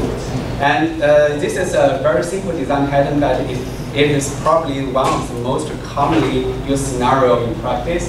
For example, in our CLX mobile applications, we use this design primitive to implement the head-to-head game competition. And also it can cover the use case like the prediction market or peer-to-peer social betting, and also includes some of the casino applications like roulette applications as mentioned earlier. And these are basically the high-level overview about the communication protocols when we're trying to implement the multi-hop payment with Boolean conditions. So for the sake of time, I will not go into the details about these protocols. If everything is including in the protocol specification doc. If you're interested, feel free to check it out. Okay. And also you can settle the payment option, and the destination can also reject the payment option. And also the source or destination can also choose to resolve the payment on-chain if necessary. Okay. But note here that so in our design, the relay nodes never need to send any on-chain transactions. Only the source or the destination needs to do that. So this is greatly reduce the complexity for the relay nodes and also ensure they are secure and also robust in the bank vault. Okay, so to summarize the kind of properties with the multi-hop payment with Boolean conditions, it is simple because the relay nodes never needs to care about the application logic. It's just dumbly forwarding the conditional payment to the next hop. And it's also low cost because the relay nodes never needs to send the on-chain transaction. And in most of the cases, it does not even have a single view-only function or the event watching. So that's greatly reduces complexity, and it is also secure because it is resilient to any arbitrary malicious app behavior, and it is also lowering the messaging overhead. Okay. And the second end-to-end design primitives that we provide is numerical conditions, which basically means that the source can pay the destination an arbitrary amount depending on the outcome of their condition. So this can enable some of the other interesting use cases like second price auction, where the auction winner will pay the second highest price to the auctioneer. Okay. And also some other use cases like usage-based car insurance and their cloud hosting service and so forth. Okay. And these are the protocols I will just skip here. Okay. So far to summarize the kind of end-to-end design parameters that we got, namely the multi-hop payment with Boolean condition, multi-hop payment with numerical condition. The design principle for them is that we highly optimize for the majority of the use cases, so that for the majority of use cases it's highly efficient and also secure and robust. And with these two end-to-end design parameters, we can build a dependency on lots of application logic. So for example, you can build a turn-based state channel application like the Gongko app that we're building. And also the application could also be the on-chain app like the Oracle services built by Chainlink. And also it could even be some application logic running on the roll-up chain or the commit chain. Okay? So that's great, give us a lot of flexibility. But besides the two kinds of primitives that we build, we also allow, for example, you can also build up your own, for example, founding protocols like the Nitro protocol that Liang will talk about tomorrow. As an end-to-end, like a founding protocol primitives. And also on the application layer, you can also build a force move gate-based state channel applications. So we provide this kind of flexibility to plug in your own application logic or your end-to-end channel founding logic. So this kind of stacked and layered architecture design is just like today's internet architecture. Whereas online you have a unified IP layer. So this is just like the IP layer for the value transfer network. And next is the transport layer that handles the end-to-end control. And on top of that, you can build different application layer protocols like HTTP, FTP, and SMTP. And all the layers share a common and unified interface between different layers. Okay, so just to summarize and give you guys some of the key takeaways here is that when we design our state channel networks, we have several key design principles in mind. The first design principle is, of course, the design should be secure and also trust-free. And the second thing is that we want to minimize the on-chain footprint when we are building the state channel network, because the on-chain transaction cost and also the latency is very high. And thirdly, we also want to minimize the relay node, the complexity, while pushing the complexity to the edge node. Okay. And fourthly, we also want to minimize the on-chain non-transaction interactions. For example, such as view-only functions or the event watching. this might be in contrast to many people's thoughts that the on-chain view-only functions or the event watching is free because it is instant. But the reality is that if you run the state channel network or you run your decentralized applications in production, you will need to also pay for those view-only functionality event watching if you're using some of the blockchain infrastructure services like Infura or Eckey, and that comes with a price. And also, calling a view-only function or doing an event watching also incurs much larger latency than you doing that with a local storage server or exchange message with your peer. Okay? And lastly, we also want to minimize the object communication overhead. Okay? So with these design principles in mind, we take several design choices. For example, the key thing is that we try to decouple the channel fund assignment process and the high-level state progression of the application logic. And this kind of design principles are also highly optimized for the majority of the use cases.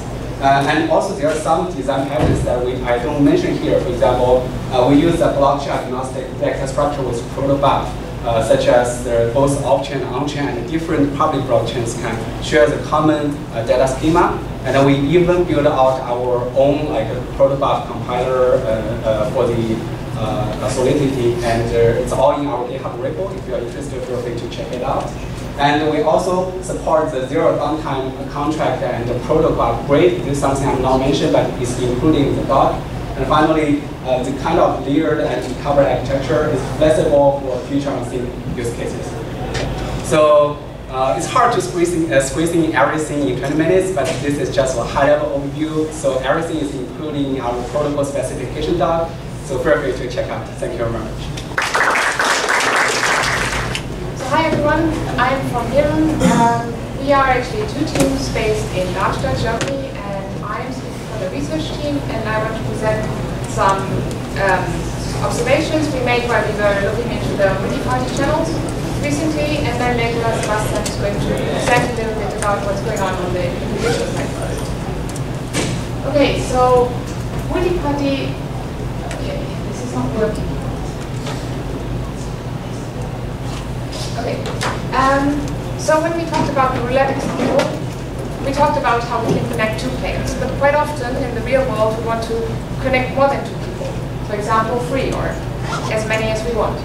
And for this, we can build, of course, a smart contract in Ethereum, but what we want is we want to also build it off-chain in a multi-party channel that connects more than 2 parties.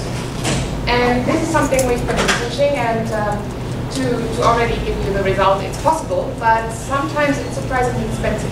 So what I want to do in this talk is talk a little bit about the challenges where it gets difficult to design this, and where designers of apps for this kind of channels have to be a little bit careful. So the first question is, how do we set it up? Well, we've heard about how to set up a normal channel, and in most of these constructions, you can just set it up as a multi-party channel. So it's actually not that difficult. But we also talked about networks. Wait, all these networks can be connected always to people. So can we take this existing network and also build multi-party channels on top of it? And the answer is yes. So in order to connect Alice, Bob, and Charlie here, we have to restructure this a little bit, or organize this a little bit, and then we can build up on top of it. But the nice thing is we don't have to go on-chain at all for this. We can do all of this off-chain in the existing network. So the first step is we have to find a path that connects all 3 of these players. The second step is we have to actually get rid of all of the people on the path that we don't want to actually be part of the channel. So in this case, we have to figure out GitLab. And the next step is we add a channel contract, a multi-party channel contract to our state channels, just as we would like to build another virtual channel. And inside of this channel contract, we can now put any kind of multi-party application that we want to run. For example, our roulette. But there's actually a downside. When we talk about channels and networks, we already have quite some collateral to look at, and in multi-party channels, this could even worse. So, for example, Bob in this case connects Alice and Charlie, and when they want to play a game, and all of them, let's say, invest 1 coin, then Bob has to be able to pay out 2 points to Alice. Alice has to submit 1 coin to the channel contract, And Bob has to submit his own coin that Alice might win and the one of Charlie, so 2 coins into this channel contract. And the same actually on the other side as well. So, well, he's technically only playing for 1 coin, he has to deposit 4 coins just to make this possible. And this is quite bad when you have a very long channel with a lot of people. So you have more and more levels. So it might make sense if you're playing for a lot of money to actually build a new multi-party channel directly on the ledger, because then you get rid of this problem. Nevertheless, it is possible to use existing networks and build multi-party channels on top of it. And for a low amount of money, this makes a lot of sense. Okay, so another thing that we looked into is how to progress the state in a channel. The one that we've seen so far is this step-by-step or force move approach where you always have a turn. So when Alice's turn is she provides her input, then it's Bob's turn who confirms Alice's input, then it's Charlie's turn who confirms both Bob's and Alice's input, and then actually we need 2 more turns until all of the inputs are confirmed. So we need quite some steps. Well, this is 3 parties, so it's not so bad, but if we have a lot of parties, it might take quite a while until all of the inputs are confirmed. And unless we have the delay steps, so unless we have all of the confirmations, we never actually know if this is something we can really enforce on chain. So another way of progressing states, which makes some sense in large multi-party channels, is to do it in parallel. So everyone in parallel submits the inputs to everyone else. So this is a lot of communication end-to-end. Then everyone runs the contract function on all of these inputs. So there needs to be like some sort of sorting. There's no first come, first serve in this way. But if you don't care, then you can just run one function on all of these inputs, have a new state. And then everyone sends around their confirmation on the new state. And then in 2 steps, we have all the confirmations and all of the inputs in parallel. And this is 2 interesting concepts. I don't want to say which one makes more sense, but it's interesting to have both in mind when you design a game, because some games are really made for each of these state compression models, because when you have a sequential game like poker, it really, one step depends on the next one. So it really makes sense to go in a sequential way. But if you have, for example, if you want to generate randomness, everyone has to send their input together. So it might make sense to use a parallel approach. You can even mix them, have steps where you do parallel and then have other steps that you do sequential. And then there's a third thing that I want to highlight, which is what happens if a party aborts. This is kind of easy to solve in a 2-party setting, because if one of them stops responding, well, you stop.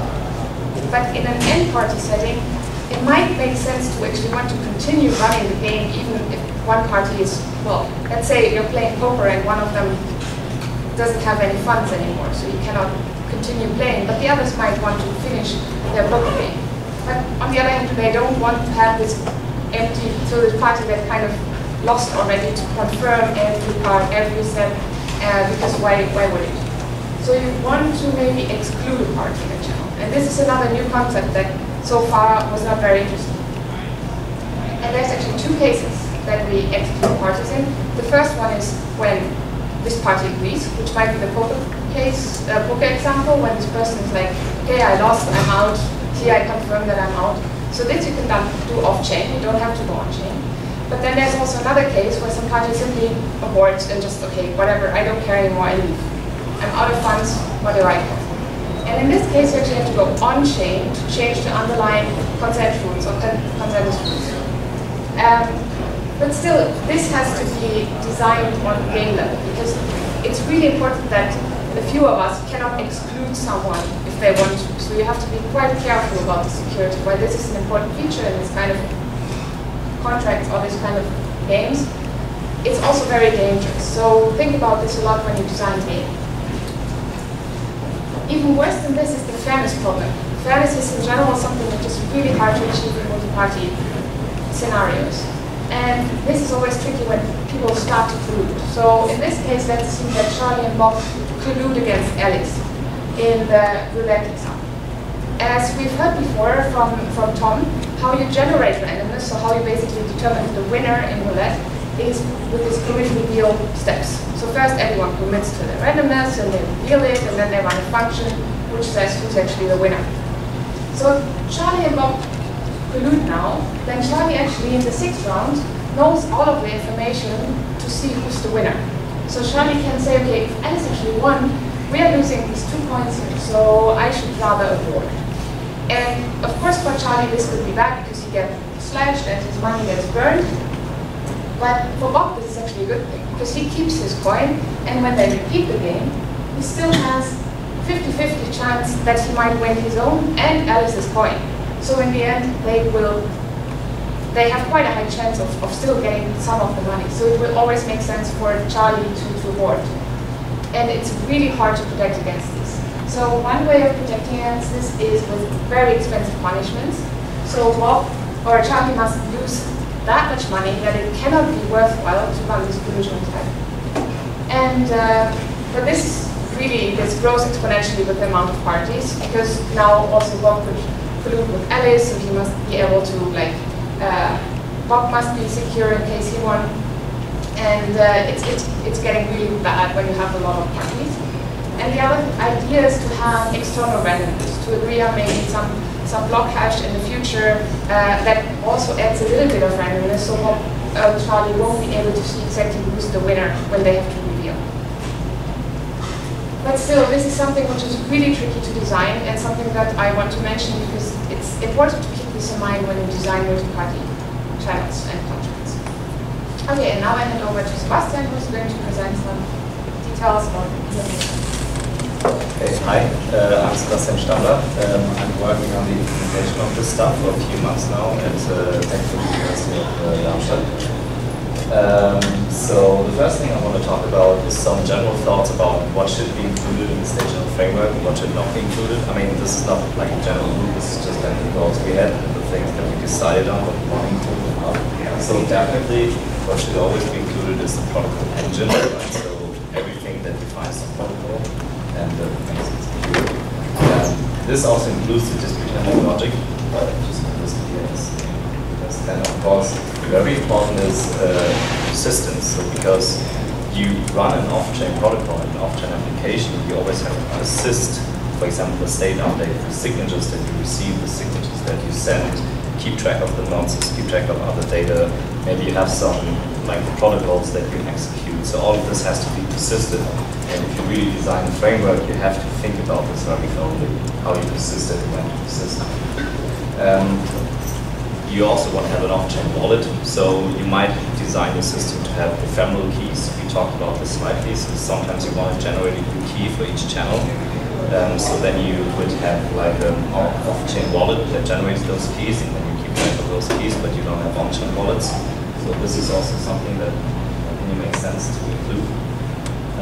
And then of course, because you now have a complete off-chain application, you actually have a networking application, right? So you have a wire protocol, so you design a protocol, and this is nothing that really communicates with the blockchain. I think this is really the protocol how the different like participants in the network communicate with each other. So, for example, you want to agree on a channel, right? You want to agree on participants. You want to agree on the parameters that the channel is working on.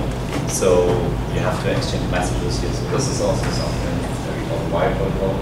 And things that might not be included is, for example, an on-chain wallet. So you probably want to send request callbacks back to the user for on-chain funding of the channels. So you also probably don't want to keep track of on-chain keys. So that's also the reason why sometimes you might want to implement this all as, for example, a MetaMask extension. So you can relay so you can MetaMask to do this on-chain stuff that you do all the on-chain logic.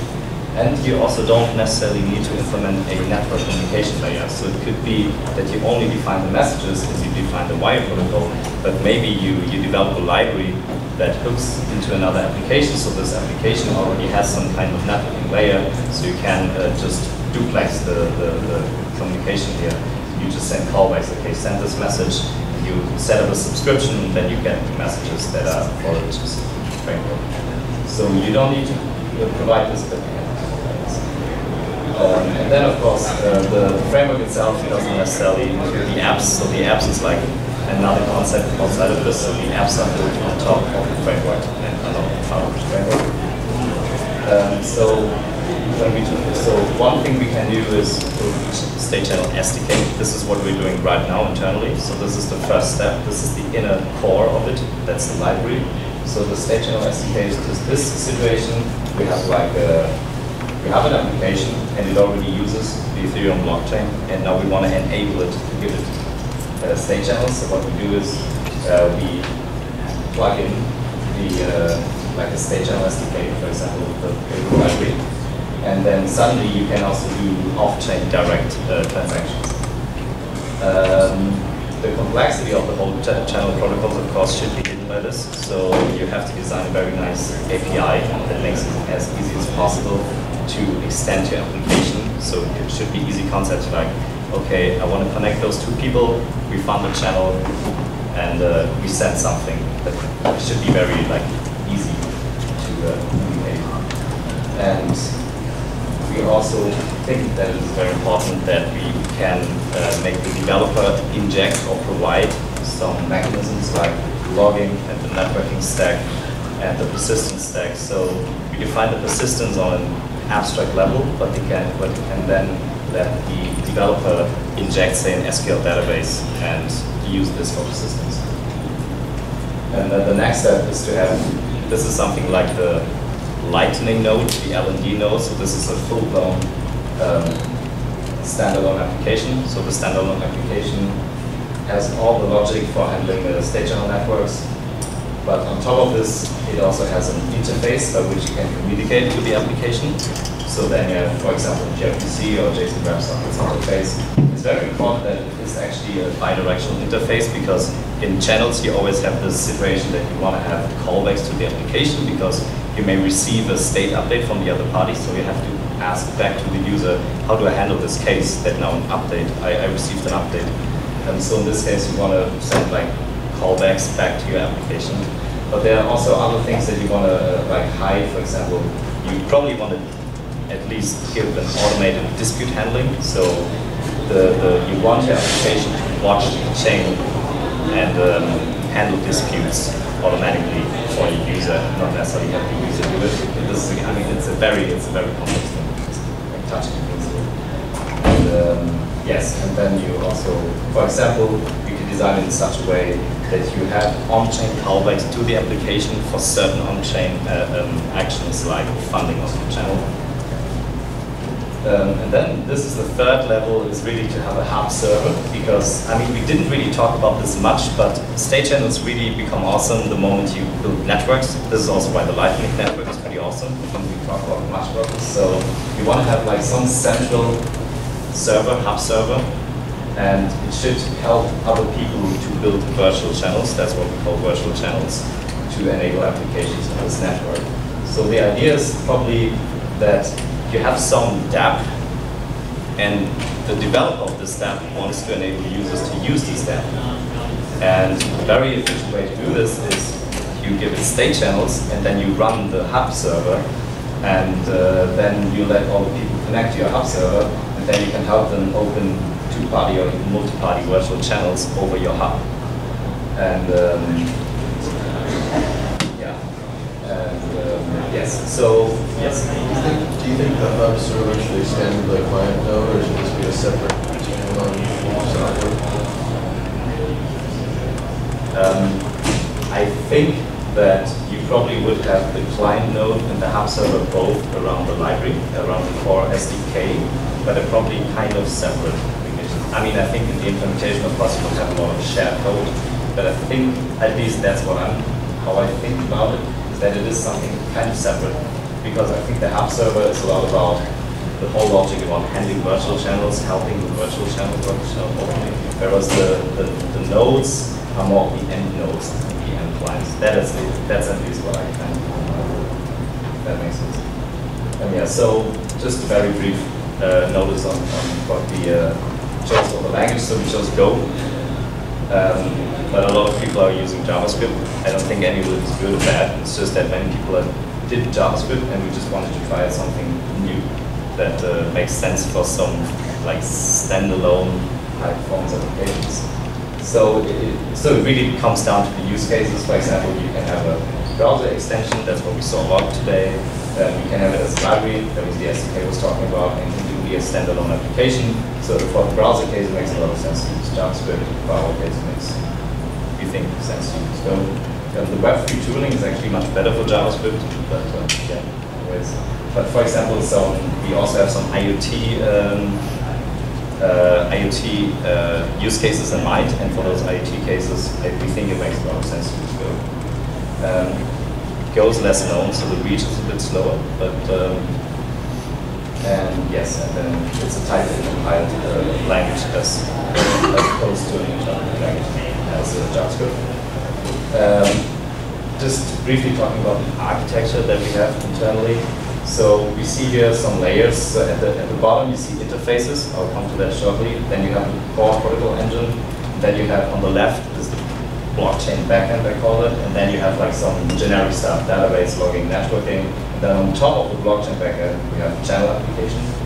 And we designed the whole system using the version, which means the protocol engine has no direct dependency on anything specific. Like no Go Ethereum dependencies, no dependencies on, say, Logrust for logging, no dependencies on, yeah, I don't know, like TCP or something. So it's really all going down to the interfaces. So that means we define interfaces which say that's the way we want to use this stuff if it were to exist. And then we use it all in the whole protocol core. And then we implement all those interfaces as a blockchain backend, database, logging, everything. And yes, and this is a very, very nice decoupling of this whole software, so that the core protocol, because all the protocols you have seen today, the state channel protocols, are a very generic concept, right? It's an abstract concept. I think you also talked about it like Stellar. They're doing blockchain agnostic messaging protocols here, and this is like, you can take this even further and say, okay, actually, the whole engine of this protocol, the state channel protocols, is very abstract. So for example, if you also look in the parent papers, they're written in a very abstract way. So, for example, it only has, like, it models the blockchain as a ledger, as an account-based ledger. Okay, so this is a very abstract thing. It is not tied to any blockchain. And yes, so I think that's a nice, yes. Because Go is storing types, I'm actually curious for your address. You will not use bytes 20, you will use bytes. Yeah, that's actually a very good question. I think I have a backup slide for it. I want to go to this slide first. Yeah, here it is. So, yeah, so when you're designing this in an abstract way, suddenly many things become quite complex. So you identify a couple of concepts, for example, addresses. You have the concept of an address, but you don't want to specify what is an address. So this is all an interface, so you only say, okay, what do you really want to do with an address? You want to check that it is equal to another address, so you give this interface an equals method, and you want to sign with your, okay, so actually you also have the concept of an account, so the secret key. Yeah, right. So you have an address and you have an account. From this account you have an address. You can sign with it, you can verify, so you have something called signature, but it's just like an abstract signature, and then you can verify that this signature belongs to this address. And yeah, so this is like one of those concepts, but so it makes things more complex, but it's also nice because it forces you to really define very well interfaces and really forces you to understand when you design those protocols, where's exactly this layer where what separates the core of the protocol from implementation specifics. So it's quite interesting. And this is also like that's the same here on the top, that's like this blockchain interface that I was talking about. So what do you really want to do with the blockchain? You actually just want to interact with the adjudicator in those ways. You want to fund and defund channels. You want to watch the adjudicator. So there's this concept of watching something, but you don't really need to go too much into detail. You just need to say, okay, watch this channel with this ID for something bad to happen, and then you can react. You want to dispute or just like register states, the adjudicator, and you also, actually the settling.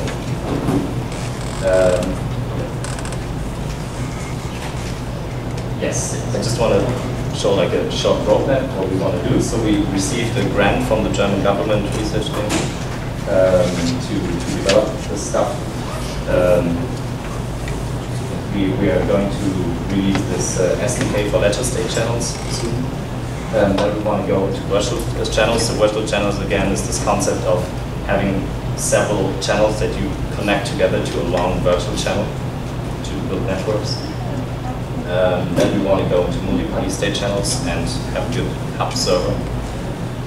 And then we also want to do additional backends, because currently, obviously, we're just concentrating on Ethereum because it's like the nicest blockchain to develop on right now. And finally, we also want to do state channels and plasma chains. So instead of having a blockchain as a backend, you have a plasma chain as a backend. So this is the nice thing: if you have such a abstract concept, you can really just provide a plasma backend suddenly, and you can just reuse all the core engine and just have a plasma backend.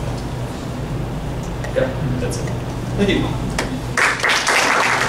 Alright, hey everybody. Last talk of the state channel session today is from us, Raiden. We will have a look at challenges in payment channel networks and especially discuss design dilemmas from a system architecture point of view as well as from a user experience point of view. And basically share just some of our experiences that we encountered along the way of developing this. Yeah, my name is Franzi, and Augusto will also talk about stuff later on. Our overall goal, maybe shared with all of the other projects that have been presented before us, is making or building scalable decentralized applications on top of Ethereum as easy as possible. And yeah, surprise, what we encountered along the way was that getting the user experience and the system architecture right for this is really hard. So yeah, before we dive into why it is hard, I just want to give a really quick update on what is Raiden in case you guys don't know. Raiden is a payment channel network. It works with any ERC20 token. Compared to the other talks before, we've been somehow shifting between like generalized state channels and payment channels. Raiden is solely payment channels and can be compared to, for example, the Lightning Network on Bitcoin. It has a really, really similar idea. And yeah, the very core idea of it is that you have a payment channel, and this one is always backed by an on-chain deposit. And once you have deposited tokens into this payment channel, you can do as many off-chain transfers as you wish by exchanging balance proofs with your channel partner. And those balance proofs you can just imagine as digital checks. You send something back and forth, and eventually you say, yeah, I want to close my tab, and then you withdraw your funds from this channel. The cool thing about Raiden, exactly as in Lightning, is that you can not only pay the people that you have a direct channel open with, but you can also pay anybody else in the network as long as you have a connected path of payment channels with the receiving party. But that comes with some challenges, and that is what we will talk about in a bit. Yeah, so our status is that we are live on mainnet with a limited alpha version since end of last year. And this version is featuring all of the core functionalities that you can imagine for a payment channel network, so doing direct transfers, mediated transfers, and so on. But it's pretty limited in terms of user experience as well as in terms of which token networks you can currently use it with. Right now it's limited to Rapid Ether. And yeah, there you just see our current mainnet is pretty small still, but we hope that we can make it a bit bigger by improving all the things that I will discuss now. So yeah, let's take a moment to talk about this magical thing called user experience and why it's maybe not working out yet so well. I'm trying to cluster this into two different user groups because we have basically the direct end user that wants to make a payment using Raiden right now, and we have the target group, which is actually projects and developers that want to integrate with Raiden into their application, while the user themselves, the end user, will not really know that he's actually using Raiden by using this application. So first bucket is the actual end users, and those are experiencing or might experience some challenges when they want to interact with a payment channel network. For example, first and foremost, it's really about education. So, or also abstracting away technicalities. The problem is I don't understand the logic of a payment channel network, and I also don't know how to use them. The most interesting part of that is that most users don't understand the idea of a network. You can send payments to anybody. You don't need to open a channel with them. this is like the #1 problem that we see all the time.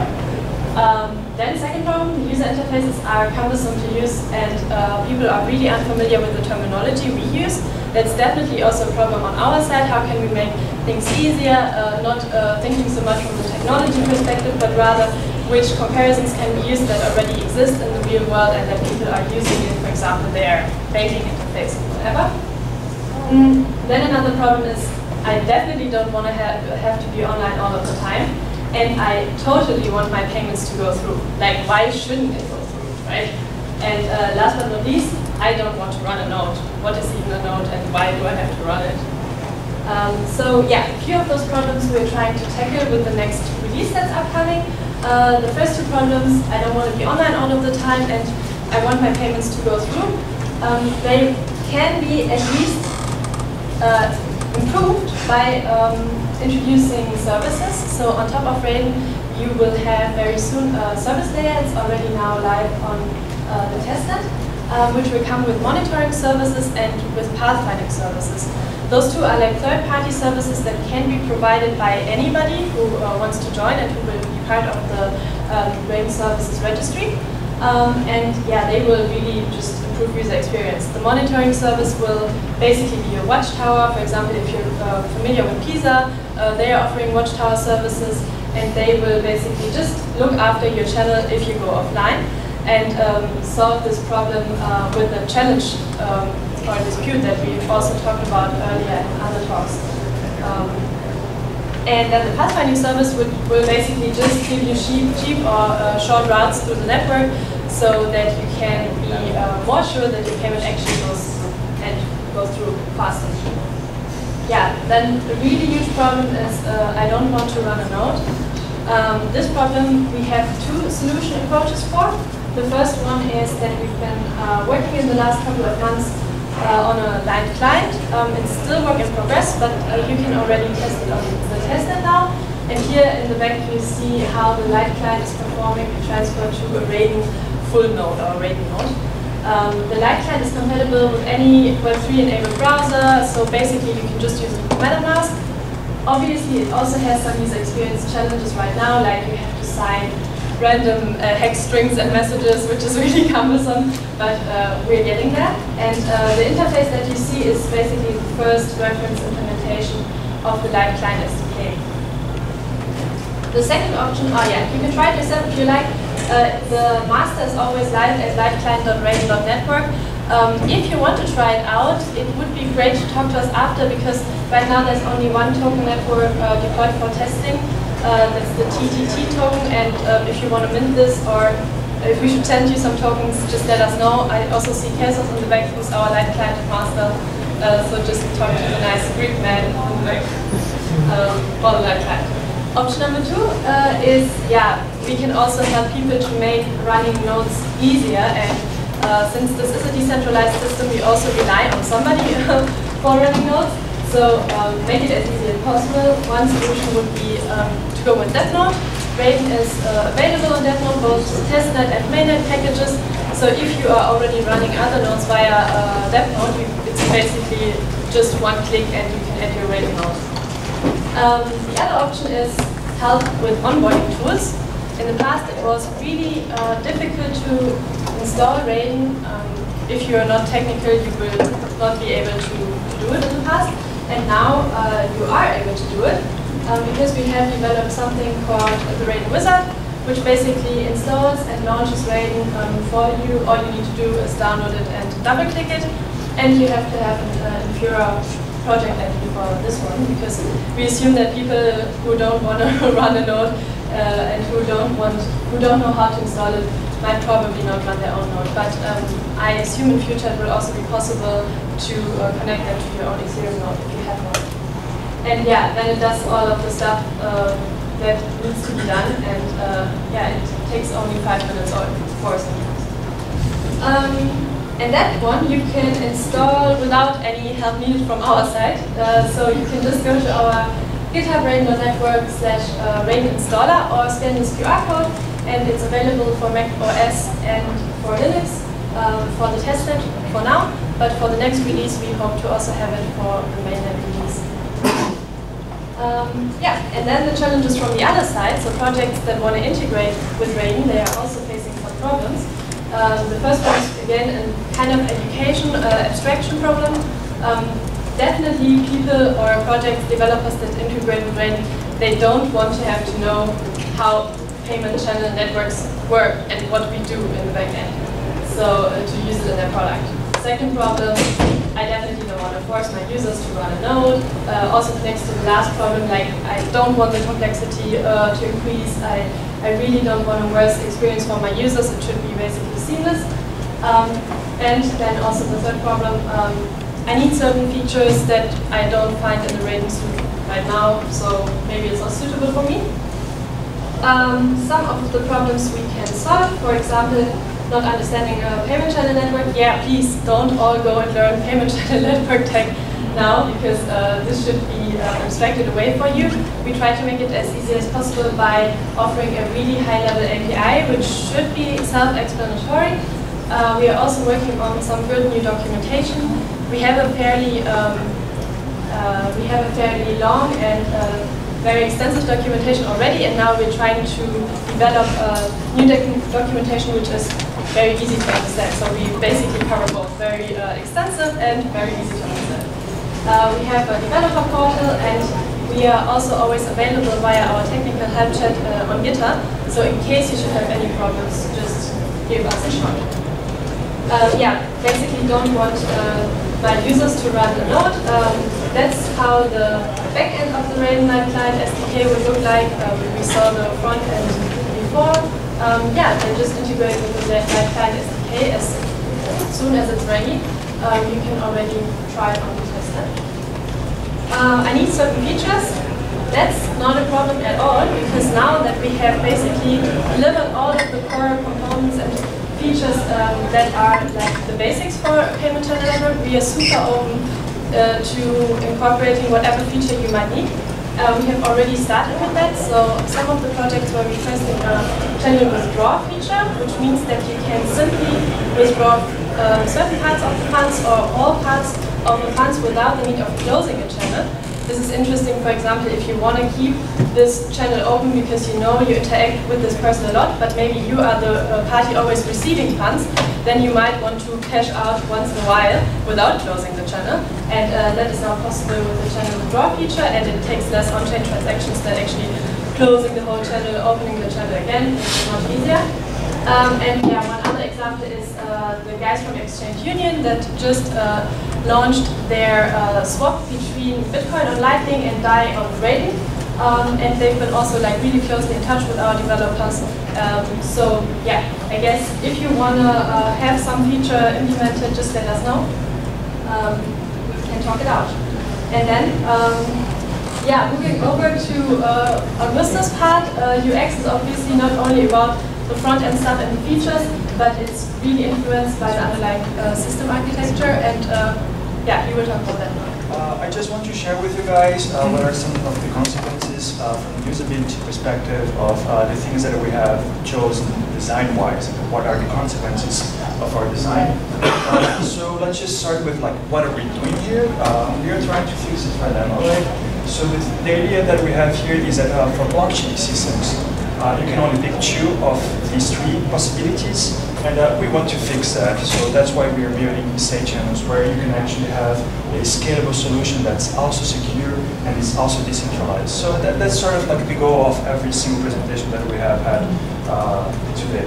And from my interpretation, I think the biggest problem that we have here, it boils down to communication, right? Because if you have a proof of work of a proof of stake system, you actually have to share the data with a lot of nodes.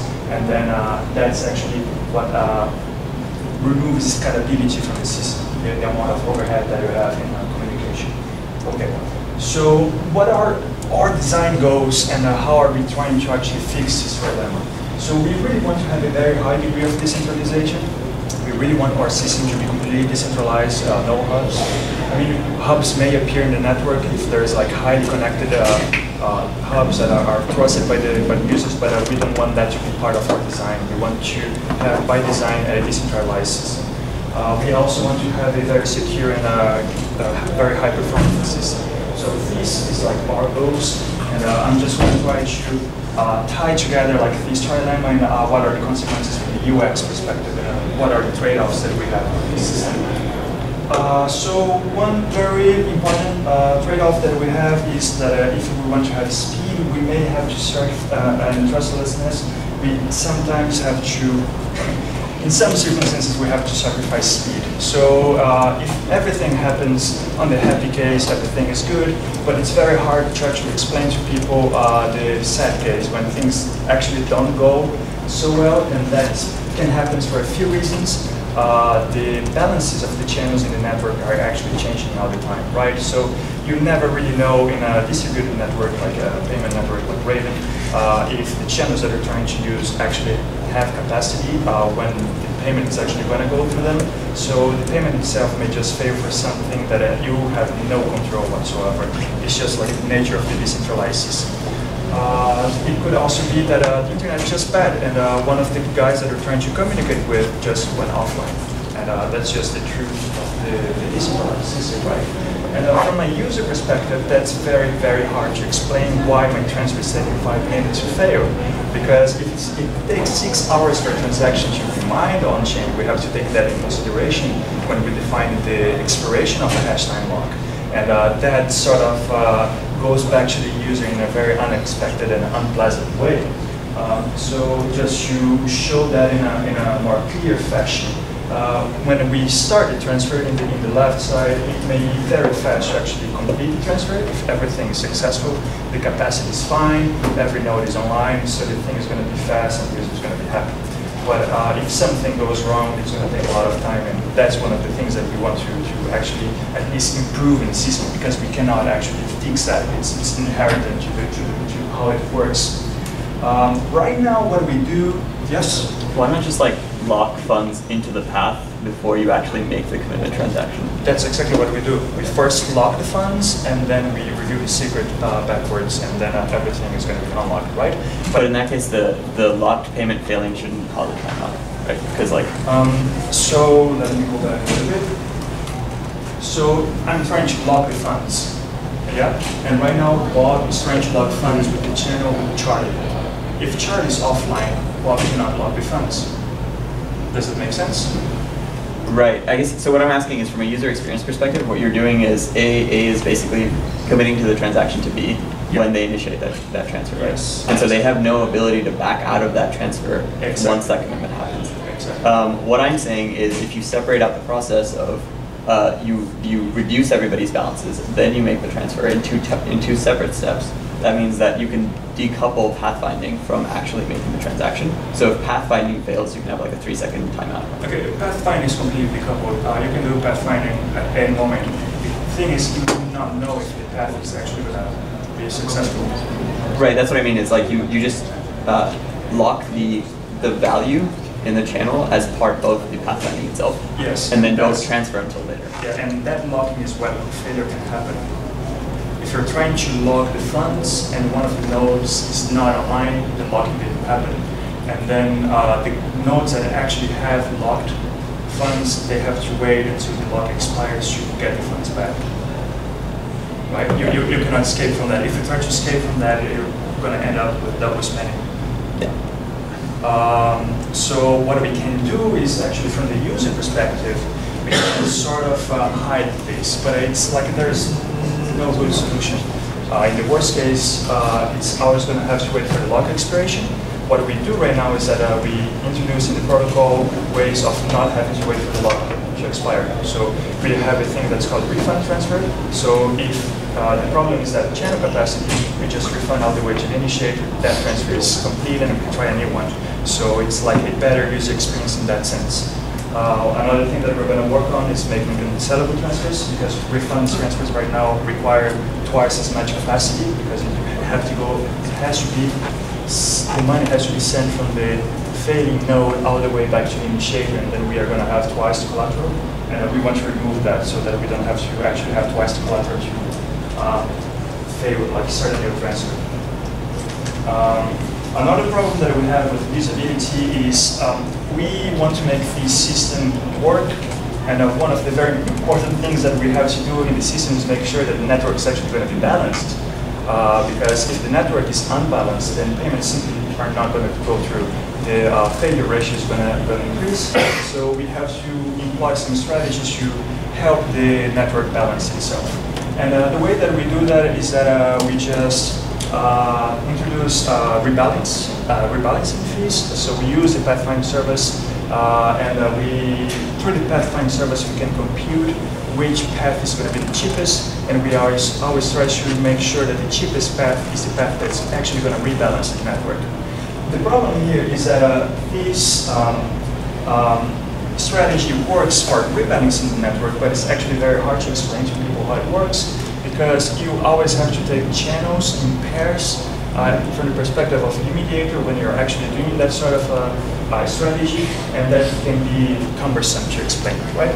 So what we do here to try to fix this problem is that instead of trying to explain to people and having them actually think, understand how the protocol works, we just try to make very good defaults. So we think about the problem, and we just make the decision on behalf of the user, and we always try to make sure that it's going to be safe, secure, and it's going to be efficient for the whole network.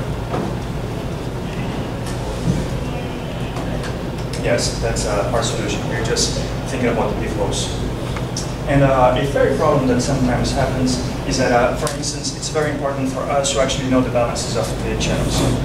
That's crucial for pathfinder service, because we need to actually choose a path that has capacity to repeat the transfer. The problem there is that to know the capacity, we actually have to share information about the payments that are happening. So we have to trade off a little bit of privacy to make sure that the payments are going to happen in the network. So the performance really depends on giving up a little bit of privacy. So the way that we try to fix this is that we sort of allow nodes to lie a little bit about the capacity and then not send updates out that often, so that we don't have a complete view of everything that happened, but we can actually choose that use that data to find paths that can actually work. Yeah. So yeah, that's also a very important thing. We never force our users to do something. We always have like escape hatch or like a configuration that allows them to opt out of something that we believe that may not be good for everyone. In this case, a node can decide to not send balance updates at the cost of not being used as a mediator. So he can increase his privacy, but he's not necessarily going to be used to make payments go through the network. Yeah, so for the next release, we're looking at different ways of trying to fix these problems. We introduced refund transfers. We are going to work on the cancelable transfers. And we are trying to figure out how we can actually make the pathfinder service more privacy preserving. But these are features that actually we have that even though there are trade-offs, we think they're important because they're going to help making sure that our payments actually go through, and the user is going to have just a better experience by not having to go through all these problems that can happen. Yeah, so with that, I just want to say that we're pretty much cutting the release in a few weeks. That's going to have the monitoring service, and it's going to have the pathfinder service. So we expect the successful rate of transfers to increase, and people don't have to run the nodes full time anymore. So please try it out. I would say that we are pretty much production ready, and yeah, everyone should try it out. And if you have questions, just reach us out in the Medium channel, in GitHub, and we are happy to help you out. Thank you.